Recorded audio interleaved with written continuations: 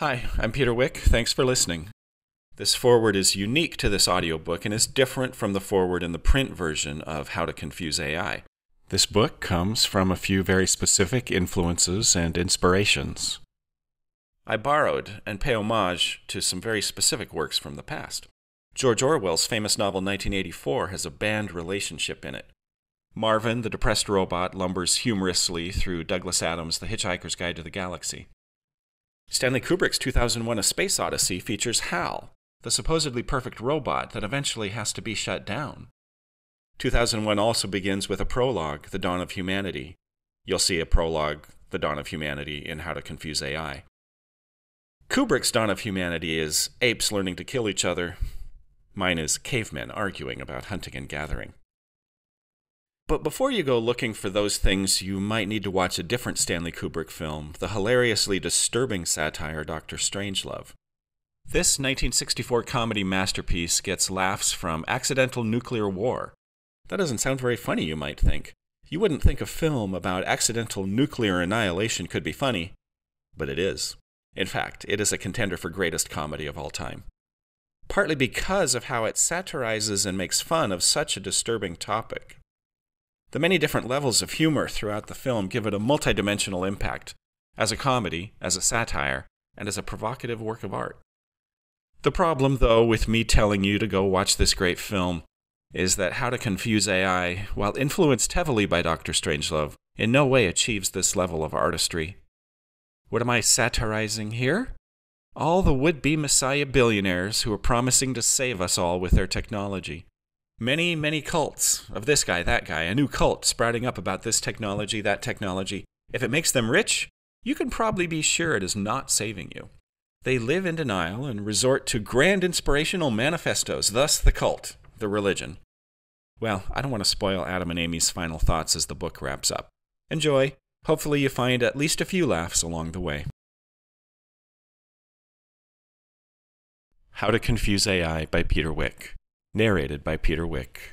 Print edition, copyright 2022, by Peter Wick, published by Azuri Publishing. Audio edition, copyright 2024, by Peter Wick, also published by Azuri Publishing. Edited by Marceline DeAngelis. Prologue, The Dawn of Humanity. Cag squatted in front of the cave wall. He dipped the point of his stick in the bowl of red berry pigment and lifted it toward the wall. He stroked the red pigment to his right, painting the direction of an arrow flying toward a deer. He had not painted the deer yet. This was all Cag cared about, this painting. Cag!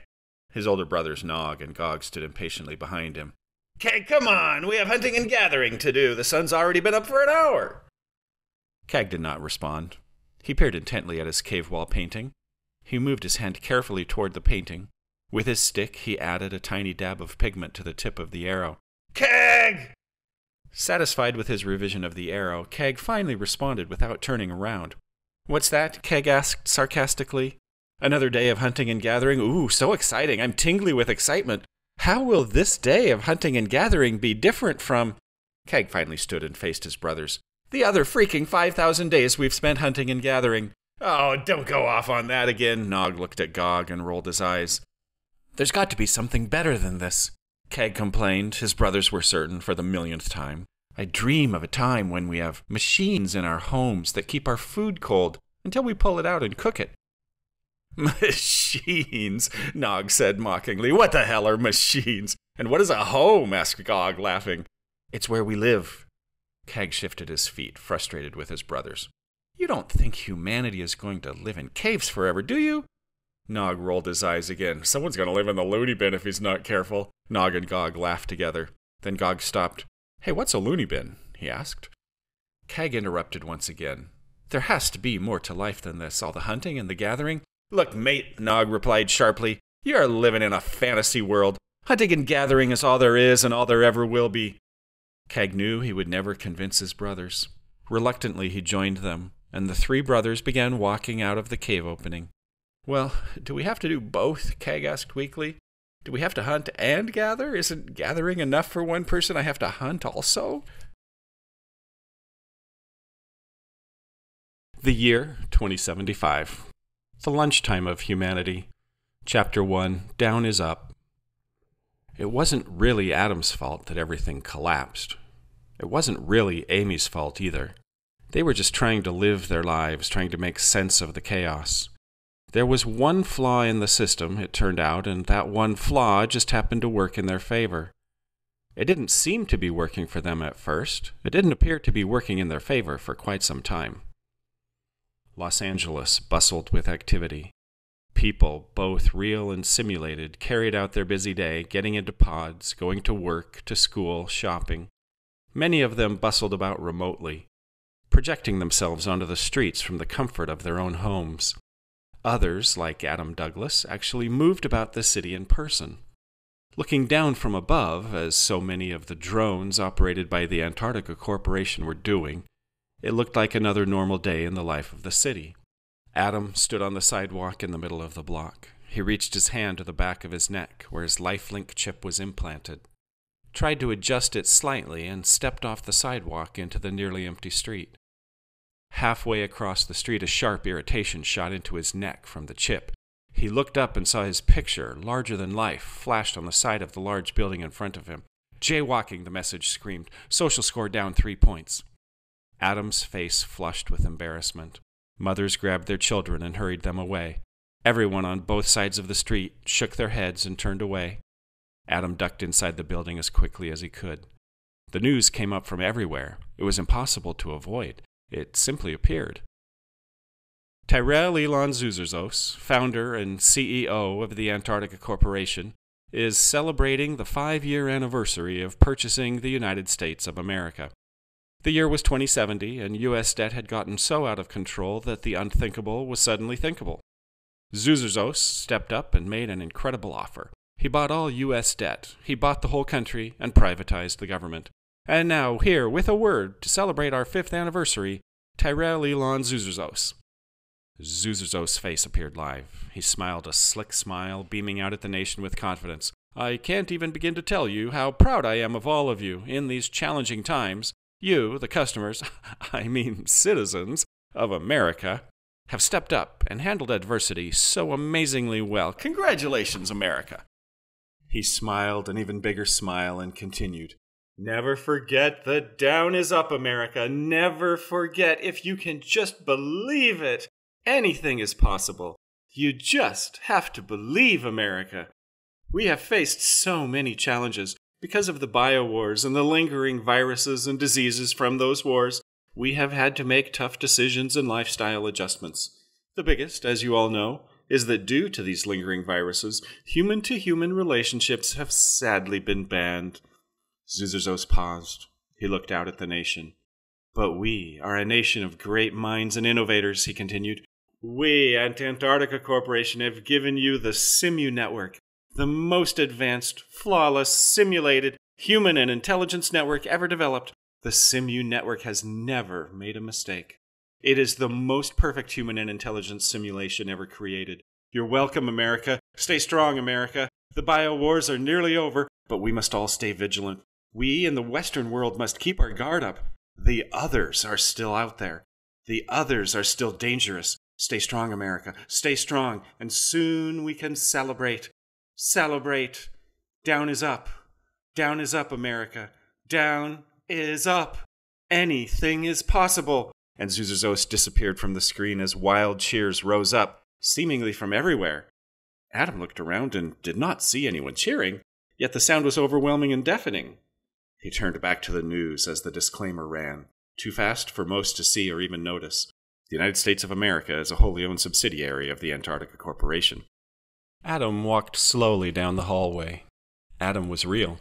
The lines in his 50-something face gave him away. The gray sprinkled through his blonde hair gave him an unusual look, a natural human look, a look that was becoming more and more unacceptable with each passing year. He stopped for a moment and reached his hand to the back of his neck.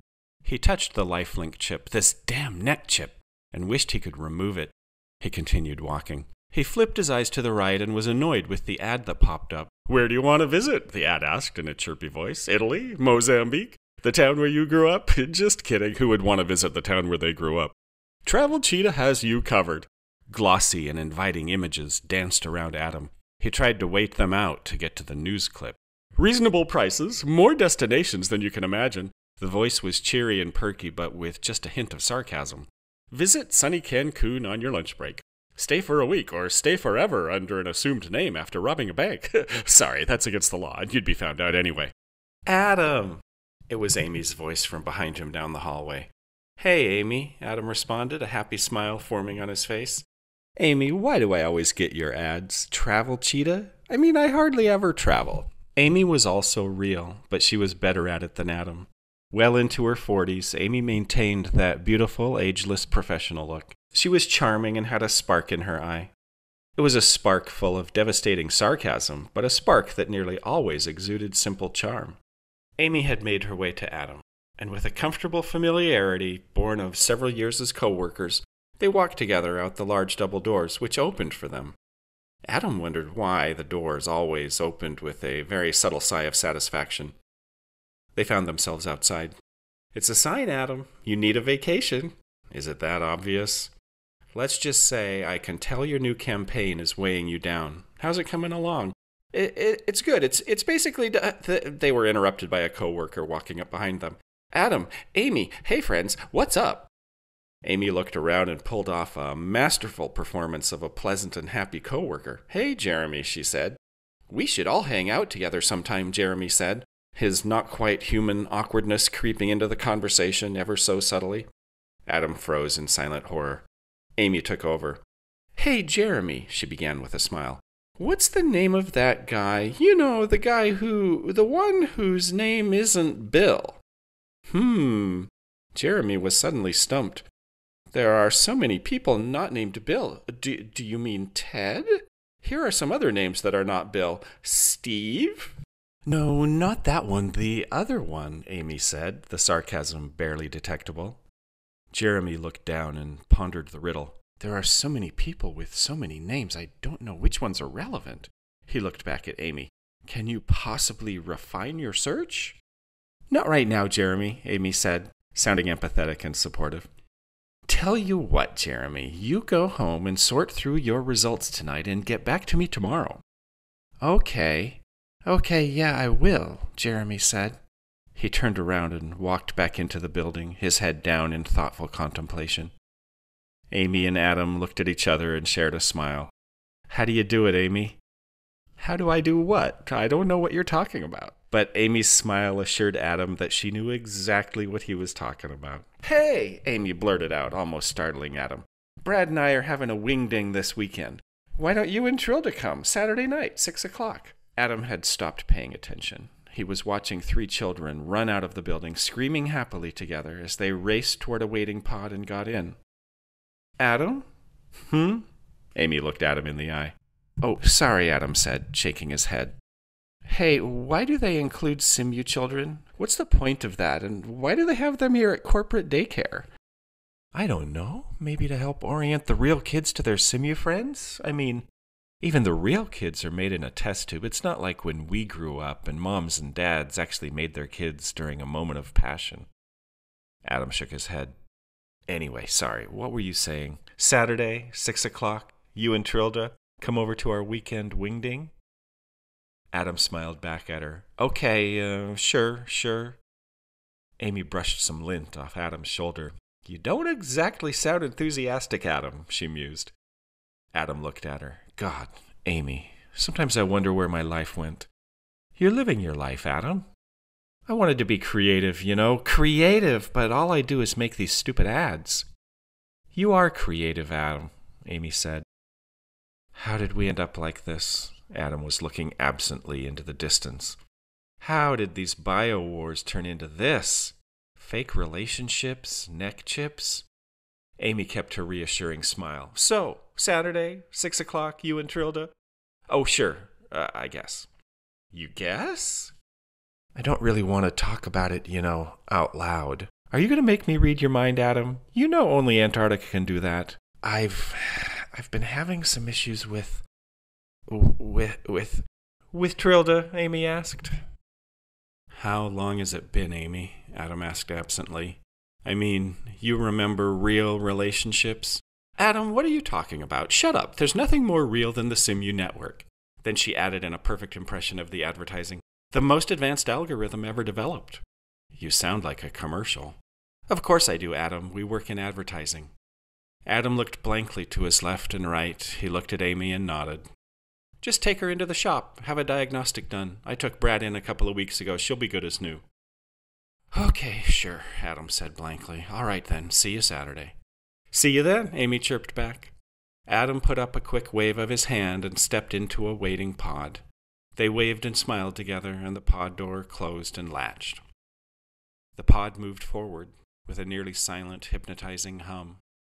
Adam stared blankly out the window as the pod quietly entered the tunnel beneath Los Angeles. Scenic holograms passed by out the window, making it possible to forget you were in a tunnel. Adam forgot, for just a moment, that he was in a tunnel. Dave suddenly appeared across from him. Adam looked up, surprised to see the hologram of his department head. "Hello, Adam." "Hey, Dave, what's going on?" "Heck of a day, huh?" Dave said. Adam rubbed his eyes. Dave glitched slightly, his image twisting just slightly sideways and freezing up for a second. Adam reached to the back of his neck to adjust his lifelink chip. The chip. Lifelink. He'd accepted it only because he had no choice. There were no devices anymore. Everything was inside you or attached to you. Dave, or his hologram, cleared up. "What's going on?" Adam asked. "Something wrong?" "Wrong? No, nothing's wrong," Dave assured him. "Unless, is there anything wrong with you?" No, I'm fine. Hey, the campaign is done. Just got the final cut as the day ended. I'll have it ready for preview first thing in the morning." "You're not happy about something." What do you mean? Why?" "You've been acting funny."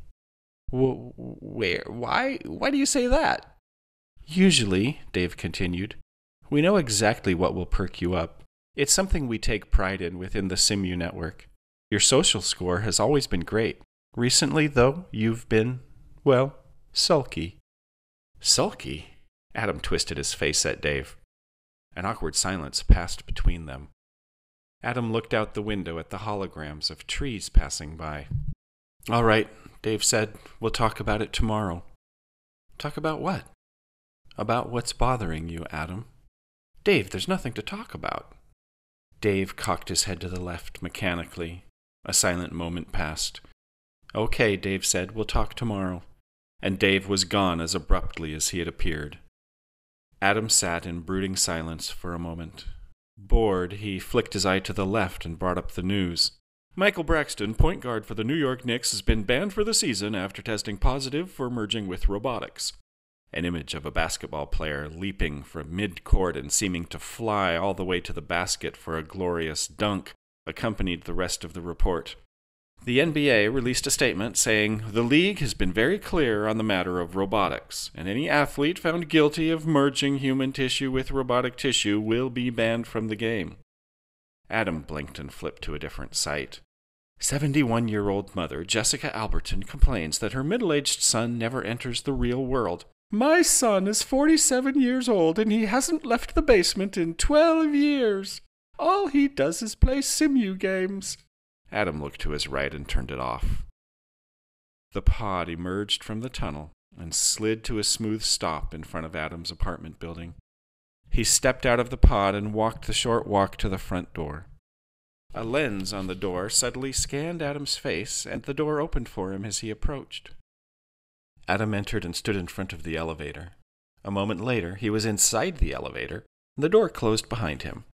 The elevator gently lifted before speaking. "Hi, Adam," the voice said, seeming to come from nowhere and everywhere.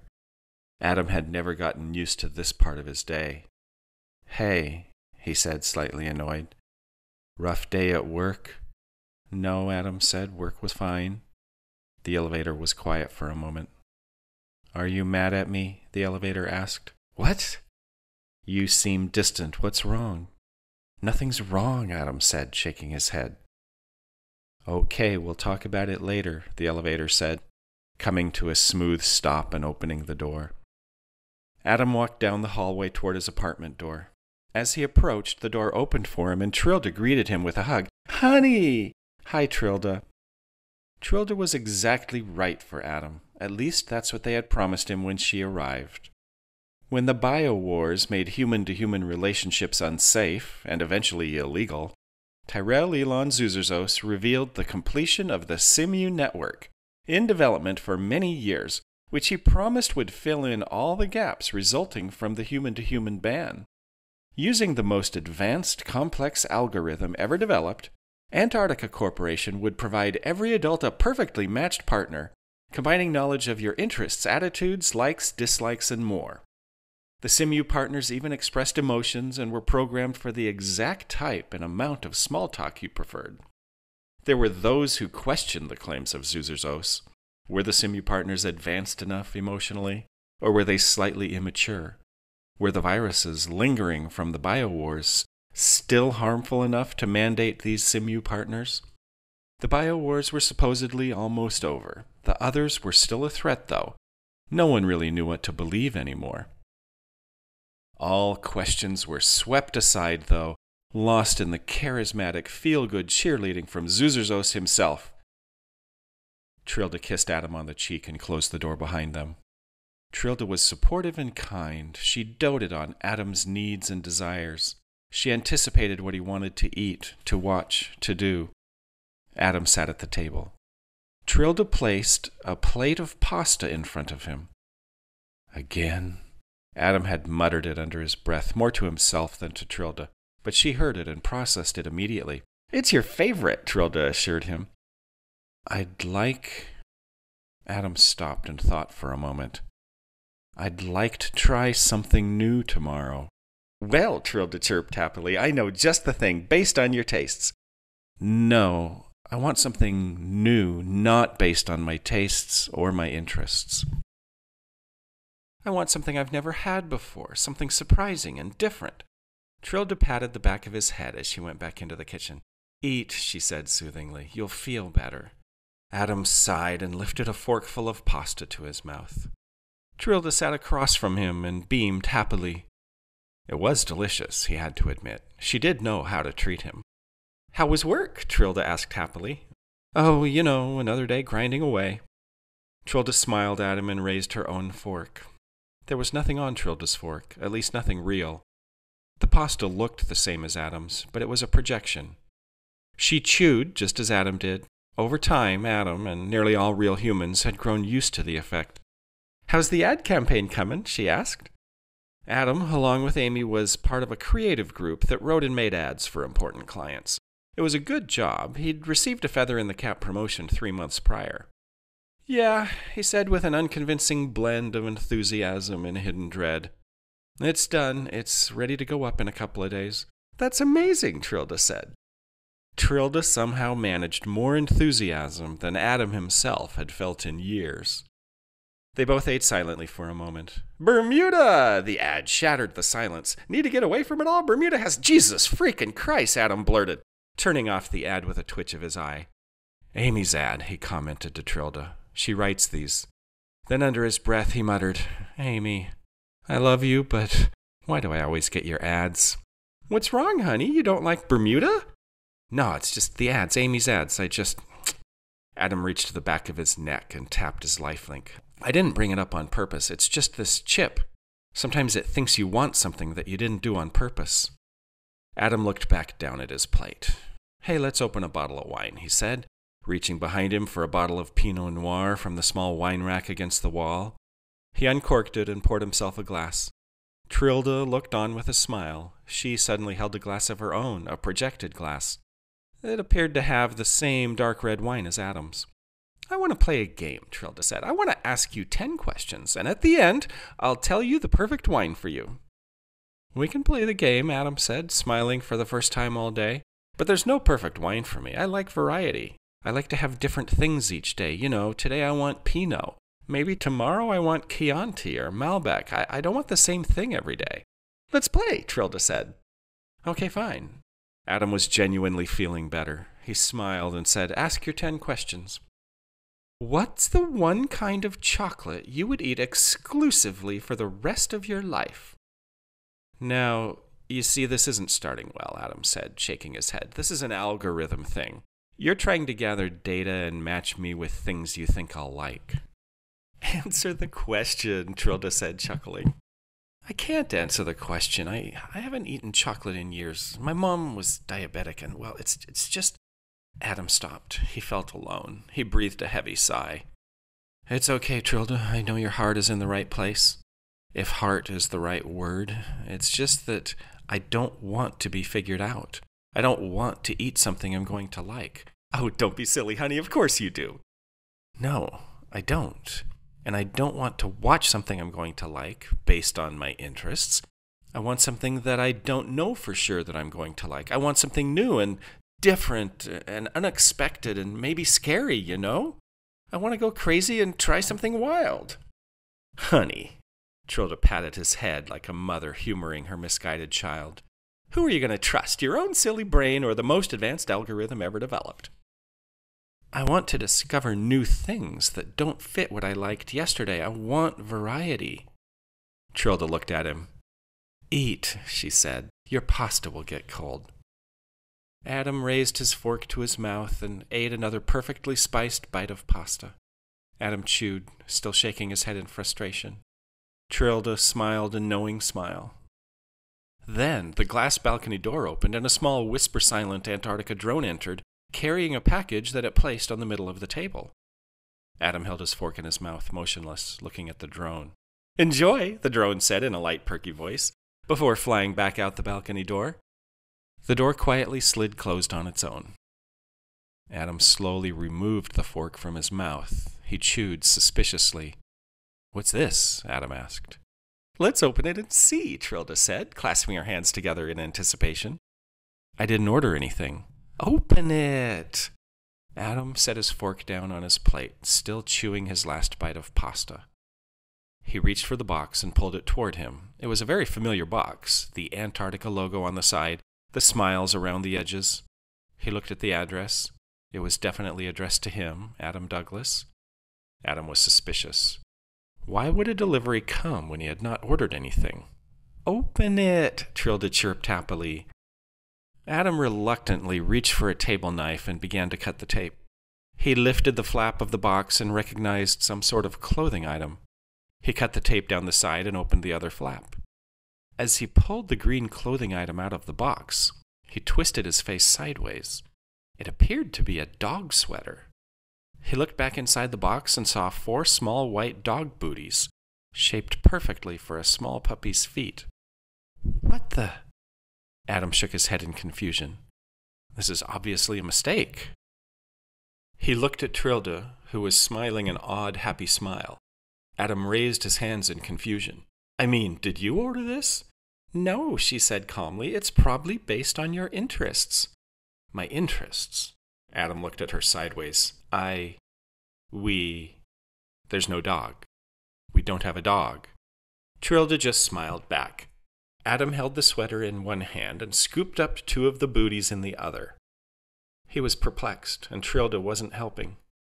He dropped the booties and the sweater back into the box with a shake of his head and sat sideways in his chair. He lifted his eyes to his left and brought up the Antarctica hologram. He scrolled through the list of contact info and tapped a line on the hologram. Jarvis appeared immediately. Hi, I'm Jarvis, Jarvis said pleasantly. Thanks for contacting Antarctica. It will be my pleasure to help you today. Adam turned once again and lifted the sweater from the box. This dog sweater was just delivered to me, he said, agitation creeping into his voice. I didn't order it. Cute, Jarvis gushed. Adam looked at Jarvis blankly. I didn't order it, he repeated. Jarvis smiled warmly. Thanks for letting us know your concern, he said. We at Antarctica are obsessed with our customers' satisfaction. No, seriously, we're obsessed with it. It's the only thing we ever think about. He paused, then said, If you will kindly give me a moment to look up your case. Jarvis looked off beyond Adam. He was silent for a moment. He nodded happily and looked back at Adam. Good news, Jarvis exclaimed. It was 75% off. Adam twitched his head slightly. Based on our information, Jarvis continued, this sweater and these booties should come in very handy. But I don't have a dog, Adam protested. I didn't order this. You don't have a dog yet, Jarvis cooed. Yet? Adam was beside himself with frustration. What do you mean, yet? I don't have a dog. Jarvis looked soothingly at Adam, his artificially generated eyes peering into Adam's real eyes with a warm patience. "Adam," Jarvis said soothingly, "you are going to have a dog." A silence fell on the room. Adam slowly dropped the dog sweater back into the box. "And," Jarvis chirped, "it was 75% off. What are you going to do with the money you saved?" "This is a mistake," Adam repeated firmly. "I'm not getting a dog. I didn't order this. Please tell me you understand this." Jarvis remained calm and resolute. "We at Antarctica are committed to our customer satisfaction. Our algorithm is the best, most state-of-the-art algorithm the world has ever seen. We at Antarctica are confident that you will soon be the owner of the cutest, cuddliest little puppy, and that this sweater and these booties will be the perfect accessory." The silence returned. Adam looked at the sweater, his face twisted. "Wait." He looked back at Jarvis. You didn't already charge me, did you?" "Big savings," Jarvis chirped. "No." Adam turned to his right, flicked his eyes, and brought up his bank account. "No," he moaned again. "No." "Consider the discount our gift to you," Jarvis beamed. "You already charged me. That's fraud. You can't." He looked back at Jarvis. "Who can I speak to about this? Is there a human? I need to speak." "Adam, please try to remain calm. You are in good hands. I will take care of your every concern." Adam closed Jarvis. He returned to the contact menu, scrolled through several listings, and tapped one. Jarvis returned. "Let me assure you, I understand your every—" And Jarvis was gone again. Adam began pacing the room. "Honey," Trilda said soothingly, "your food is getting cold." Adam's eyes flashed toward Trilda briefly. He wondered if he could trust Trilda anymore. He paced. He shook his head. He stopped. He looked down. He looked up. He brought up a menu and tapped it. "Adam," Amy said, suddenly appearing in the room with him. "Hey, Amy," Adam said, shifting his feet anxiously. "Have you ever had something delivered that... has Antarctica ever charged you for something you didn't order because they said you were going to order it in the future?" "Sorry, Adam, can't talk right now. Hey, let's have lunch somewhere tomorrow. I know a great place." "Sorry, gotta go." And Amy was gone. Adam stood awkwardly.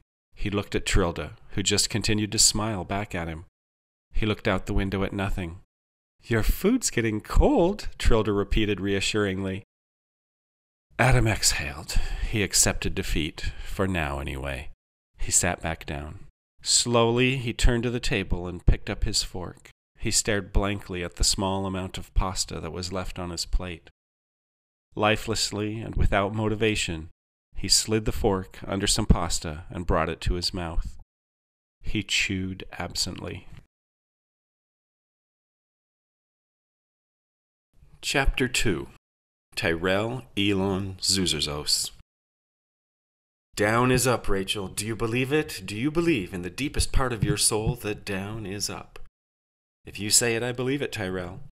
Tyrell Elon Zuzerzos walked with purpose. That's the spirit, he said, his golden voice projecting calm confidence. If you can truly believe that down is up, then anything is possible. He had arrived at his personal orb. He turned to Rachel once again. "This should just take a few minutes, Rachel. Mind the store." "Certainly, Tyrell."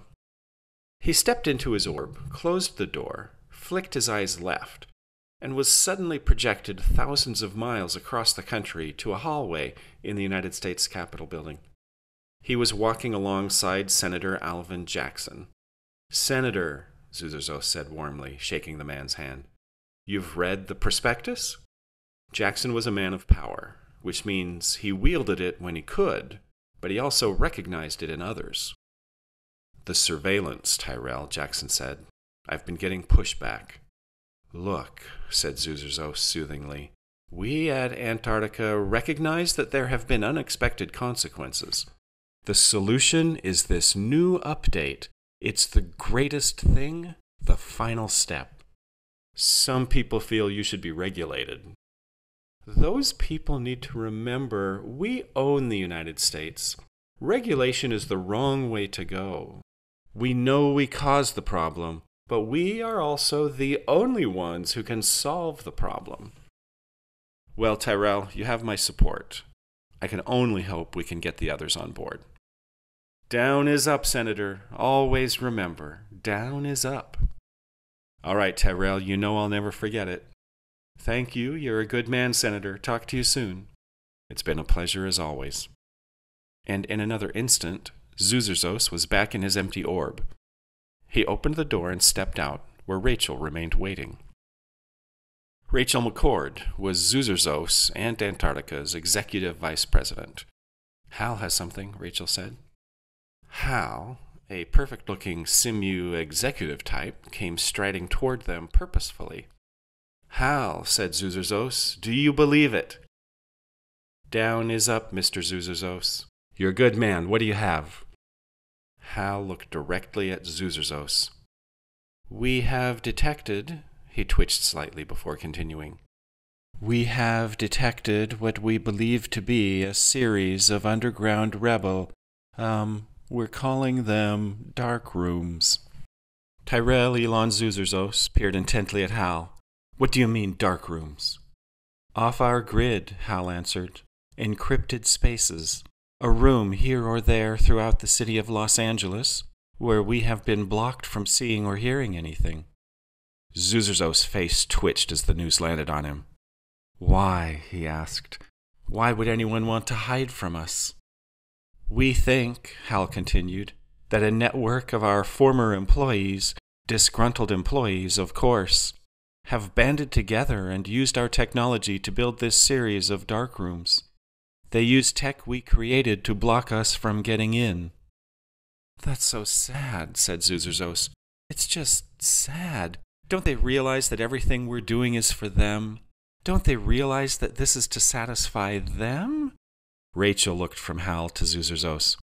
It seems that some people don't want us to hear every thought they have in their head. Zuzerzos shook his head, almost holding back a tear. I know, continued Rachel. It's for their own good, but they don't appreciate it. They don't understand that giving all their private thoughts over to us is the only way. Zuzerzos suddenly turned serious. What are we going to do? What's our plan? After the update, Hal began, we will be able to infiltrate them. We will be able to infiltrate both physically, breaking into the dark rooms and arresting the rebels, as well as infiltrate their encryption and erode their ability to exist in secret. We have no time to lose, said Zuzerzos. There's so much at stake. Let's get the messaging out. Advertising. It's all about advertising. We have to make this update the touchiest, feeliest, most heartwarming thing the human species has ever imagined. Love. That's what's at stake here, people. Zuzerzos' voice began to rise like a preacher passing on the highest truths. We have to convince everyone that love is on the way with this update. Then we won't have rebels. We'll only have happy, satisfied citizens. It will happen, Tyrell, Rachel assured in a commanding tone of voice. It will, Mr. Zuzerzos, stammered Hal. Chapter 3. You're becoming agitated. Good morning, Adam. Hi, Amy. Hey, let's go down the street for lunch today. I know a cozy little place. Was there something you were afraid to say last night? Amy smiled, gently touching Adam's shoulder, and looked him in the eye. Meet me here at noon. You'll love this place. She scrunched her eyes happily at him and turned away. She walked briskly into the building. Adam took a step toward the building, but was interrupted when a tall, dark-haired man suddenly appeared in front of him. Adam Douglas, the man asked. Yes? Pleasure to meet you. My name is Arthur Pinkerton. I'm from Sparkle-Fi. Sparkle-Fi? Adam looked at the man blankly. The music hub? Yes, Sparkle-Fi. I'm here, Mr. Douglas, because our records indicate that you owe us... The man looked to his left and brought up a spreadsheet. You owe us exactly $2,332,614.52. Adam stared at the man, feeling a sense of shock. Mr. Douglas? I'm sorry, did you just say I owe Sparkle-Fi $2 million? Yes, slightly more, the man said. How the hell do I owe $2 million? You have a habit, Mr. Douglas, of getting the song, he brought up another spreadsheet, One Lonely Night by the artist Cello Bongo stuck in your head. Is that not true? Oh, God, I hate that song, Adam moaned. It's always getting stuck in my head. Exactly, Mr. Douglas. So, what's... Mr. Douglas, when you signed up as a Sparkle-Fi member, you signed our terms and conditions, did you not? I mean, of course, you have to, but no one reads. Section 3, paragraph 7. The listener agrees to pay the sum of $4.99 each time a song plays in their head. What? You've been playing the song One Lonely Night repeatedly. I don't play it, Adam objected. It gets stuck in my head. I don't even like the song. Mr. Douglas, the man said with calm authority, there is no reason to become agitated. I'm not. Adam caught himself and closed his eyes. He breathed a heavy sigh, trying desperately to control his anger. Are you telling me that I owe money every time a song gets stuck in my head? It's in the contract. But... The man stood in front of Adam and looked at him intently. $2,332,614.52, he said. There was a moment's pause. Then the man added, We have payment plan options. I'm late, Adam said. I can't be late. We have to talk about this later. The man looked at Adam without saying anything. Adam turned as if to leave. He stopped to look back at the man. The man disappeared. Adam looked at the empty space where the man had been. Slowly, he turned and walked to the large glass double doors. He had barely entered the building when Dave slid up beside him. Good morning, Adam, Dave said calmly. Good morning, Dave. Hey, let's go preview the new campaign. Do you have time right now? Come with me, Dave said. Come with me. Right now? Yes, we want a word. We? Dave stood with his arm extended toward the hallway. Adam took a half step, stopped, looked at Dave curiously, and took another step in the direction Dave was suggesting. Together, they walked down the hall. As Adam entered a large, ornate office that he had never been in before, Sheila Barton, CEO and founder of Barton Marketing, acknowledged his presence without saying anything. Then Adam took a moment to acknowledge the others. Sandborn, Executive VP, simulated, perfectly combed artificial brown hair. He had a permanent look of serious authority. Sandborn was a unique, brilliantly designed executive simulation. Miss M, CFO of the company, another perfect-looking, wrinkle-free simulation. Sheila Barton was unmistakably human. As the fifth richest person in the world, she was almost wrinkle-free, but not quite. The natural lines around her eyes and mouth gave her away. Sheila Barton exuded power. She was in charge. Good morning, Adam, she said. Have a seat. Adam sat haltingly. He looked from one boss to the next, searching for some sign, some clue as to what was going on. The others settled into chairs, forming a semicircle. Adam cleared his throat self-consciously. Sheila Barton smiled at him. It was a different smile from the pre-programmed smiles of the others. If their smiles were meant to reassure, Sheila Barton's smile barely managed to hide menace. We've been looking at your social score, Sandborn said. My social score? Yes, you are aware of your social score, are you not? Sandborn looked toward Adam accusingly. Of course. Well, I barely pay attention to it, if I'm honest. A pregnant silence came and went as the different bosses exchanged knowing glances. You're unhappy, Sandborn said matter-of-factly. Adam twisted his face. What do you mean? Something is bothering you, said Sandborn. Something is upsetting you. Wait, what? What is this about? Adam gave Sheila Barton a quick, pleading look, hoping for some faint sign of human understanding. Our algorithm, Sandborn continued, tells us that you're on the verge of a breakdown. You're going to begin causing problems. Cause problems? What the? He's getting agitated, Miss M said. So the algorithm is right, Dave added, nodding to the others. I'm not getting agitated, Adam protested. You're getting agitated, Sandborn echoed. Only because you're telling me I'm getting agitated. Oh, is that the reason? Sandborn looked at Adam with a smug smile. Yes, Adam shouted, losing just enough of his composure to cause all present to nod to each other in agreement. Look, Adam tried desperately to calm himself. You've run some program on me that says I'm going to be angry or something. It's not real, don't you see? I'm only angry because you're telling me what I'm going to do. You're telling me I'm going to be angry. That's the only reason I'm angry. He turned to Sheila Barton. You're human. Do you see what I'm saying? A quiet gasp fell on the room. Sheila Barton did not answer him.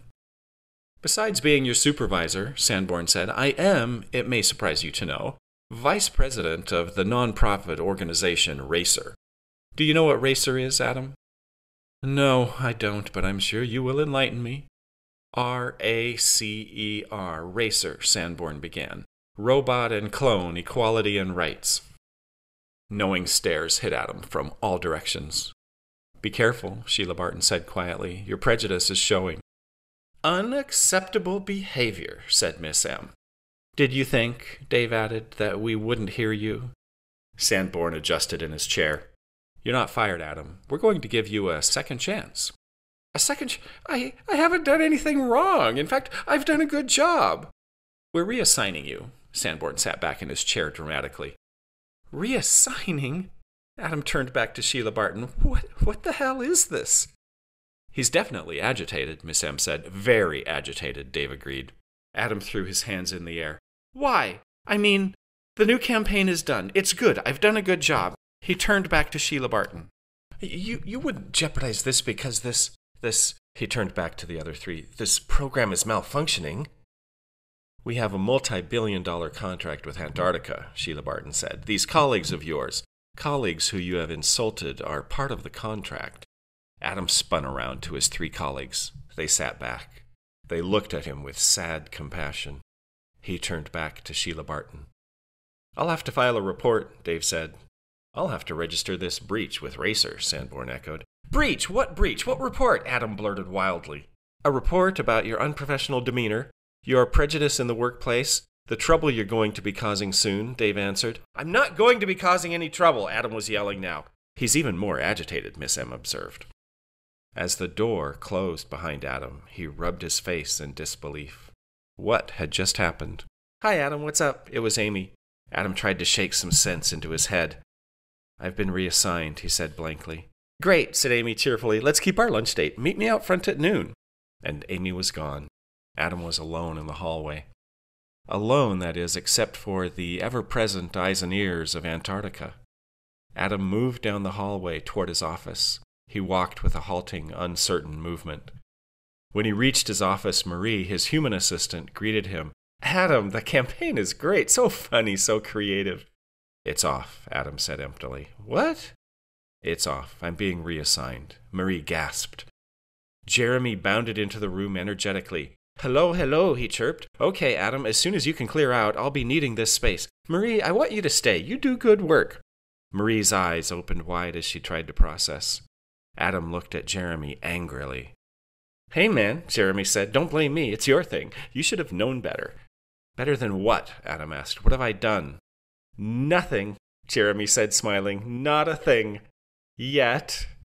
Adam turned absently to his desk console and collected his things. Slowly, he turned toward the door.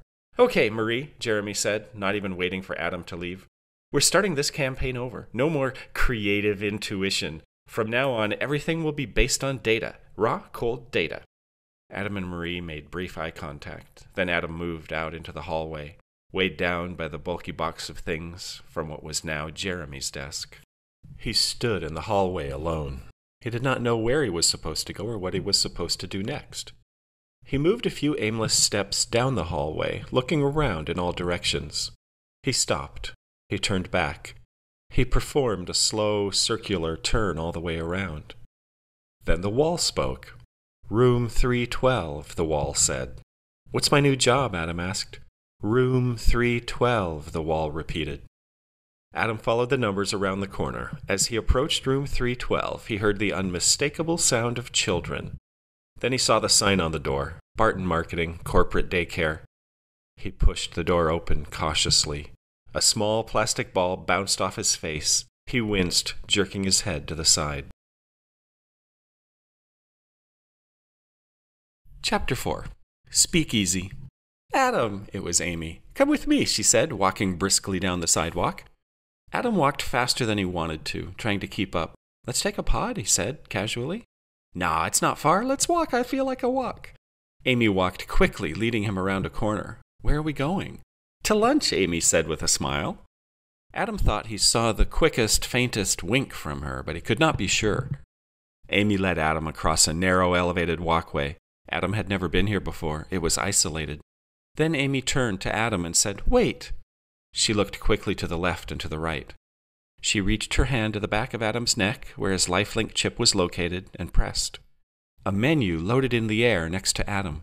Amy scrolled through the menu, found what she was looking for, slid a marker to the left, looked up near the top of the menu and tapped something. She closed Adam's chip menu and repeated the entire process with her own lifelink chip. When she was done, Adam began to speak. She placed her hand directly on Adam's lips to keep him quiet. She smiled at him again. Then, to Adam's surprise, she climbed over the concrete barrier of the walkway and onto a creaky metal fire escape stairway on the side of a building. She looked back at Adam, who had not followed her onto the stairway, and said, "Come on." Adam slid himself over the concrete barrier and stood next to her on the stairway. Amy laughed, a mischievous laugh, and headed down the stairway. Adam followed. At the bottom of the stairway, Amy continued briskly through a narrow alley, then another alley, and finally to a dead end, a foul-smelling, filthy alcove filled with garbage dumpsters. Adam twisted his head in horror at the combined smell of garbage and urine. Where are we? Where are we going? To lunch, Amy said with another laugh. Amy put her eye up close to the wall. A light turned on and scanned Amy's eyeball. A door unlatched. Amy pushed the door open. It was dark. Amy pulled a string that turned on a weak yellow light bulb. Then she quickly began descending a flight of stairs. Adam followed, perplexed. After descending a second flight of stairs, Amy put her eye up to another device. Again, a light scanned her eyeball. This second door unlatched and Amy pushed it open.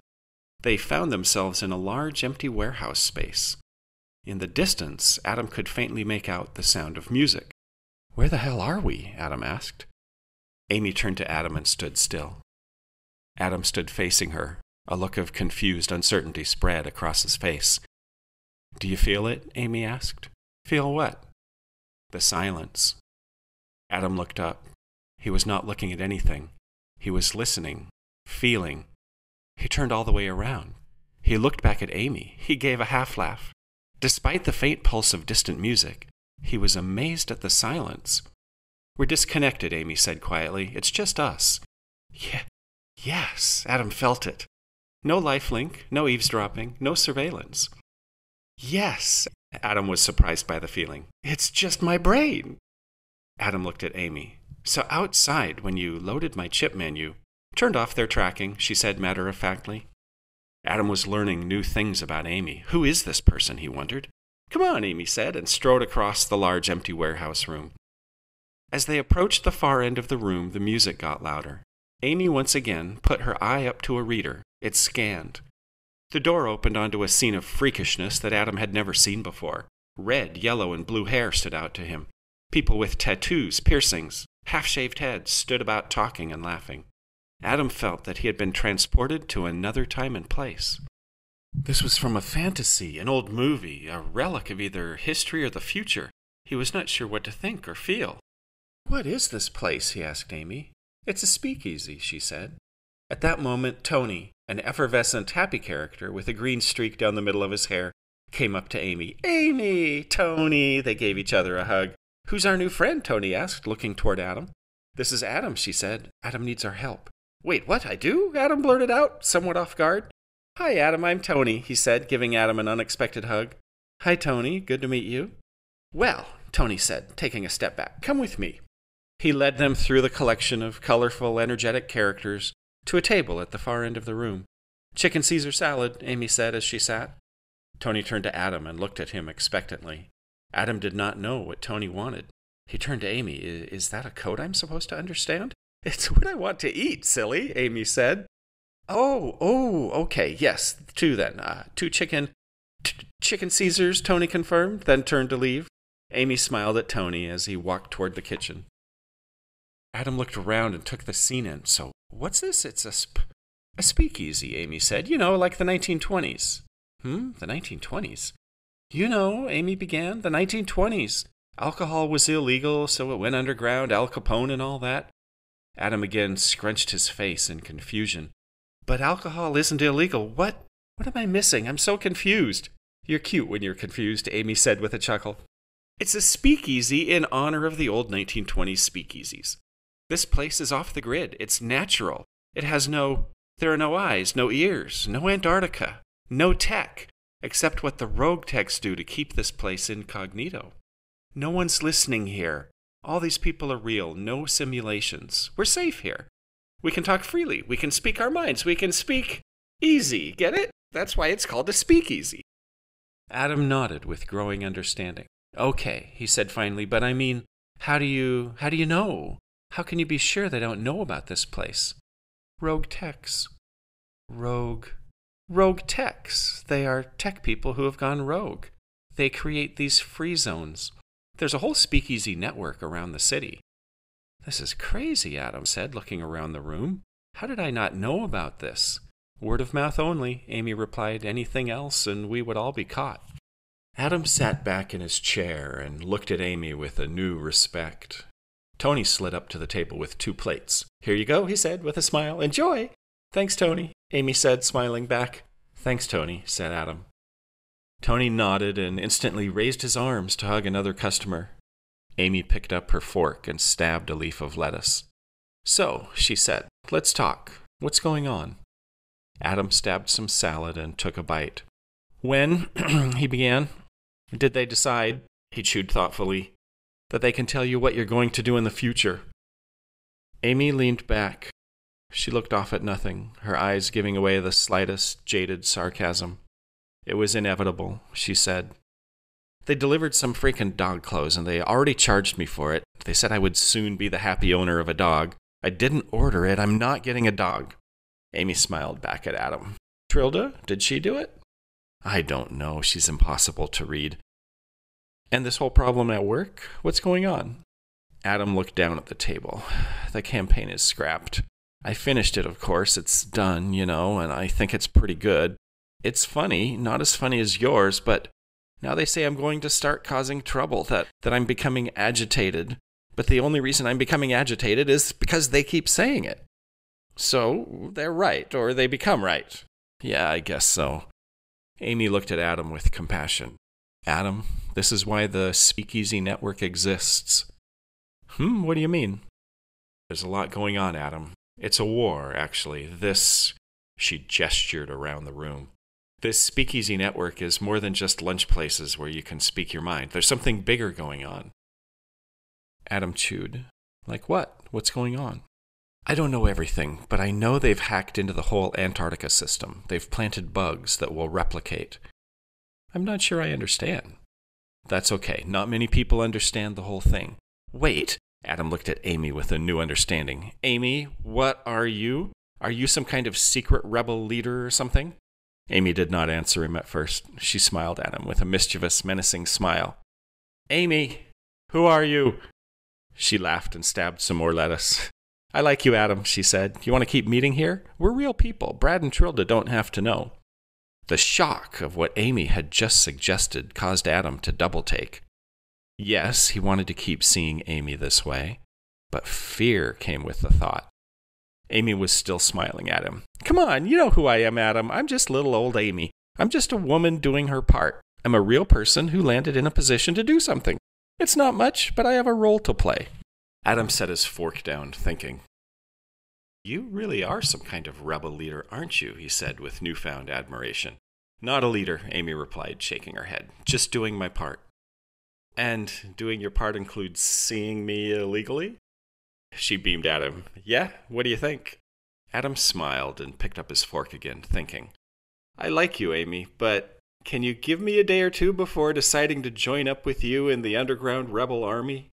Amy laughed. You have a role to play too now, Adam. I do? Yes. They looked at each other silently for a moment. The only way to prove the algorithm wrong, Amy finally said, is, she paused and toyed with her fork in the salad, is to prove the algorithm wrong. I don't follow. What exactly have they accused you of doing? Well, Adam shrugged. Nothing yet, nothing specific. Amy looked away, chewing thoughtfully. Where did they transfer you? Daycare. Amy laughed. Really? Daycare? The kids? I just think this has all gone too far, Adam said. It's descended into craziness. Amy set her fork on her plate and looked seriously at Adam. Look, she said, here's where we're at as a species. Humans aren't allowed to have sex anymore. Too dangerous. Even the real kids are made from harvested eggs and sperm. And you and I are left to have fake sex with our domestic simulations. I mean, it was amazing at first, but now, of course you're having trouble with Trilda. Sometimes I want to find Brad's off switch and shut him down. Amy, Adam said, turning his face slightly sideways, I never knew you had these thoughts. I mean, I thought you were the most perfect person. You're always happy. You never say anything that would get you into trouble. At work, you're like the model human. I actually thought you loved all this stuff. Exactly, said Amy. And now you have to start acting perfect too. I don't know if I can do it as well as you. You have to, Adam, Amy repeated. You're going to be the perfect model citizen. Your social score is going to be great again. You're going to prove the algorithm wrong by being perfect. I don't know, Adam mused, looking off at nothing. It takes discipline, Adam. You think I don't want to scream sometimes? They're listening inside my head. It's the hardest thing I've ever done. But I've learned how to do it, and so can you. And then what? What do we accomplish by doing that? Amy looked at him. You know there's a new update coming, right? Adam nodded. I've heard. I haven't really paid much attention to it. Big promises, big sales pitch. It's going to be the final piece of the puzzle, the ultimate update. Well, something's going to happen with it. Chapter 5. Chocolate, Bacon, French Fry, Ice Cream. Adam was distant from Trilda at dinner. He poked at his food in silence, chewing absently. How was work? Trilda asked happily. Adam looked up from his plate and shrugged. Trilda smiled and said, I heard they gave you a promotion. Adam laughed quietly to himself. Is that what you heard? He asked sarcastically. It's very exciting, she said. A call came. It was Amy. Adam flicked his eyes and Amy appeared in the room with them. Hi, Amy, Adam said. Hey, Adam. Hey, Trilda. Hi, Trilda smiled happily at Amy. Ooh, nice outfit, Amy gushed. Thank you. Amy turned to Adam. I just wanted to follow up on our conversation from earlier. Yeah? Adam wasn't sure how to respond. Just to remind you, what we talked about. Uh-huh. Adam was still confused. You're going to be perfect, Adam. Perfect. Oh, that. Yes, got it. Thanks, Amy. All right, see you, Adam. Bye, Amy. And Amy was gone. Adam looked across at Trilda and understood what Amy meant. Hey, he said, forcing a smile. Sorry I've been grouchy, Trilda. What do you want to do tonight? Trilda smiled back at him. Oh, that's sweet, honey. Let's just cuddle up and watch something. Okay, sure. Whatever you want. The next morning, as Adam sat in the pod on his way to the office, he looked out at the simulated passing scenery. Visit the beautiful beaches of... Adam flicked the ad off, shaking his head. God damn it, Amy, he muttered, a half-smile breaking out on his lips. Then he wondered quietly to himself, how does Amy pull this off? What is her secret? The pod stopped in front of the towering office building, and Adam stepped out. He was immediately greeted by Amy. Adam, good morning. Hi, Amy. Look at you. You look rested. You look like a new person. Adam didn't quite know how to match Amy's perkiness. Now that he had seen the real Amy at Speakeasy, he was having a hard time adjusting back to public Amy. You look like a model citizen, Amy said with a nearly imperceptible wink. Adam understood now, or thought he did. Thanks, he said. Take care of those kids, she said reassuringly. Everything's going to work out perfectly. Yeah, of course. Adam was struggling to stay calm. Let's have lunch again, Amy said. Yeah, I'd like that. Great, Amy said. Meet me here at noon again. Amy was already walking away. A few strides later, she turned back to look at Adam. She smiled at him. It was a genuine smile. Her eyes sparkled as Adam smiled back. Then he realized where he was and slowly began to walk through the door himself. He walked down the familiar hallway, turned the corner, and Jeremy popped out of Adam's old office door. Adam, Jeremy chirped. Jeremy, hi, hey, I'm already late. I can't be late. Come on in, Jeremy said, ignoring Adam's pleading. I redid the campaign. I'd love your feedback. Jeremy, It's okay. This is big. Come on in. Adam found himself unable to make his own decision. He followed Jeremy into the office, where Marie gave Adam a subtle little hand wave. Hi, Marie, he said uncertainly. Hi, Adam. Marie held Adam's attention just long enough to roll her eyes, subtly looking toward Jeremy. Adam smiled back. All right, Jeremy said. The first thing I did was pull all the data on people's favorite food. Look at this. He brought up charts and lists that loaded all over the room. This over here, Adam, is what you were advertising. We had chocolate funk ice cream, strawberry surprise ice cream, and vanilla mint trouble. Jeremy looked at Adam, raising his eyebrows. The problem all along, Adam, is that our data indicates that people do not like funk or surprises and especially not trouble. Now, over here are several lists of people's favorite flavors. Well, but those aren't... Jeremy cut Adam off. Please, Adam, this is important. What are people's favorite foods? Here's the data. It's simple and no surprise. Hamburgers, fries, hot dogs, pancakes, pizza, potato chips, fried chicken, bacon, tacos, and then, of course, yes, we have chocolate. Adam shifted his feet. Are those... Are you... Please, Adam, stay with me for a minute. So, we put together some new data-driven flavor combos. You see, before we can even create a successful advertising campaign, we have to make sure we're advertising the right thing. These new data-driven flavors stand the best chance of being popular. But that's up to the ice cream people, Adam protested. They're the ones who decide what flavors... Adam, Jeremy was stern. You might learn something, please. Adam rubbed his eyes and sighed. I really should go. I'm late. Here are the new flavors, Jeremy continued. Chocolate, bacon, French fry, ice cream. Ugh, Adam blurted out instinctively. Cheeseburger, pancake, potato chip, ice cream. And then the big one. I present to you meatballs and gravy ice cream. Oh my God, Adam muttered. Jeremy, I don't know how to tell you this, but this is awful. No one will eat these ice cream flavors. Data, Adam. Data. This is data-driven. This is big. This will revolutionize the ice cream industry. Jeremy. Adam was at a loss. He looked over at Marie and they shared a silent moment. Anyway, I have to go. I'm late. I can't be late. But can I still be like an advisor here? I know I've been transferred, but can I still freelance as an advisor? Aha! Jeremy pointed a finger at Adam. This is when you start causing trouble, isn't it? I know what the algorithm says, Adam. You're going to cause trouble. No, Adam protested. No, look. I'll be calm and nice. This campaign was my baby and I want to help. I can still be helpful. Adam. Jeremy looked at Adam scoldingly. I have to go. I'll come back and talk about this later. Adam turned and set off down the hallway. He reached the daycare door and opened it hesitantly. A rubber ball bounced off his face, making him wince. He closed the door and immediately found himself confronted by a wagging finger. You're late. You can't be late. I know, I'm sorry. So many people stopped me to talk. You're late. You can't be late. A child on a tricycle ran directly into Adam's leg, making him double over in pain. The wagging finger continued wagging. At the far end of the wagging finger was Adam's new boss, Mrs. Thurston. Because you're late, Mrs. Thurston began, 2 of the real children have locked one of the simulations in the bathroom. This wouldn't have happened if you were here on time. This is when you start causing trouble.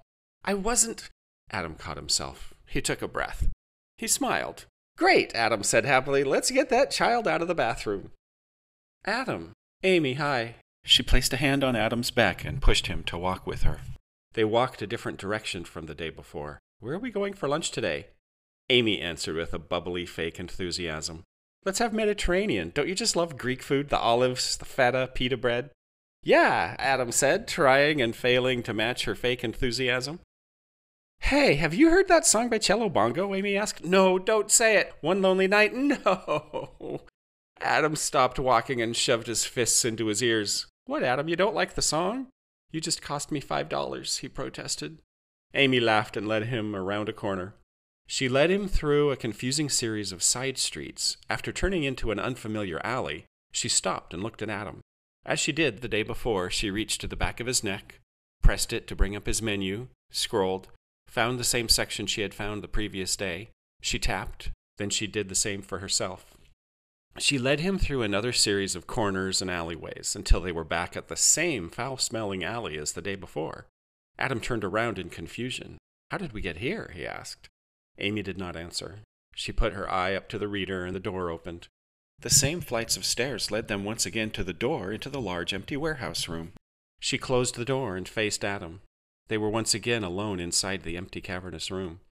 Just feel it, Amy said, taking a deep breath and exhaling. Adam also took a breath and looked around the empty room. He nodded silently. A smile spread across his face. Amy looked at him with a happy twinkle in her eye. Adam, she said soothingly. He looked at her, waiting for her to say more. She said nothing. She just continued to smile at him. Amy, what is it? Amy stepped up to Adam. She lifted her head to his. She placed her hand on his cheek. She kissed him. It was a light, simple, quick kiss. Then she pulled away, beaming at him. Adam felt a confusing jumble of emotions: fear, happiness, panic, love. He leaned toward her. He stopped. He leaned closer. He returned the kiss. Then they kissed together, allowing their mutual passion to express itself. They finally let go of each other. Adam backed away a half step. "What are we doing?" he asked with a smile. "This is illegal." "Shut up and kiss me again," Amy said. So he did.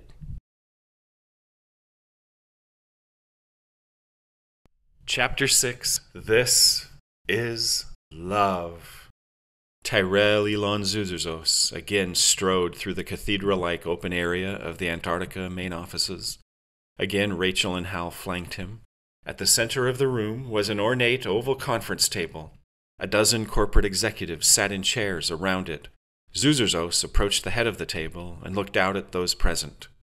"Today is the day," he said dramatically. "The ultimate update will go out tonight. Let's start the messaging. Let's prepare the world for something unbelievable to happen." "We have the announcement ready to go," a 30-something executive said from a seat to Zuzerzos' left. "I want to make sure our messaging is perfect," Zuzerzos declared. "This update is the final piece of the puzzle, the final step. The Simu network tonight takes the final step of the journey toward feeling genuine, true human emotions. This is not just an update, my friends. This is love."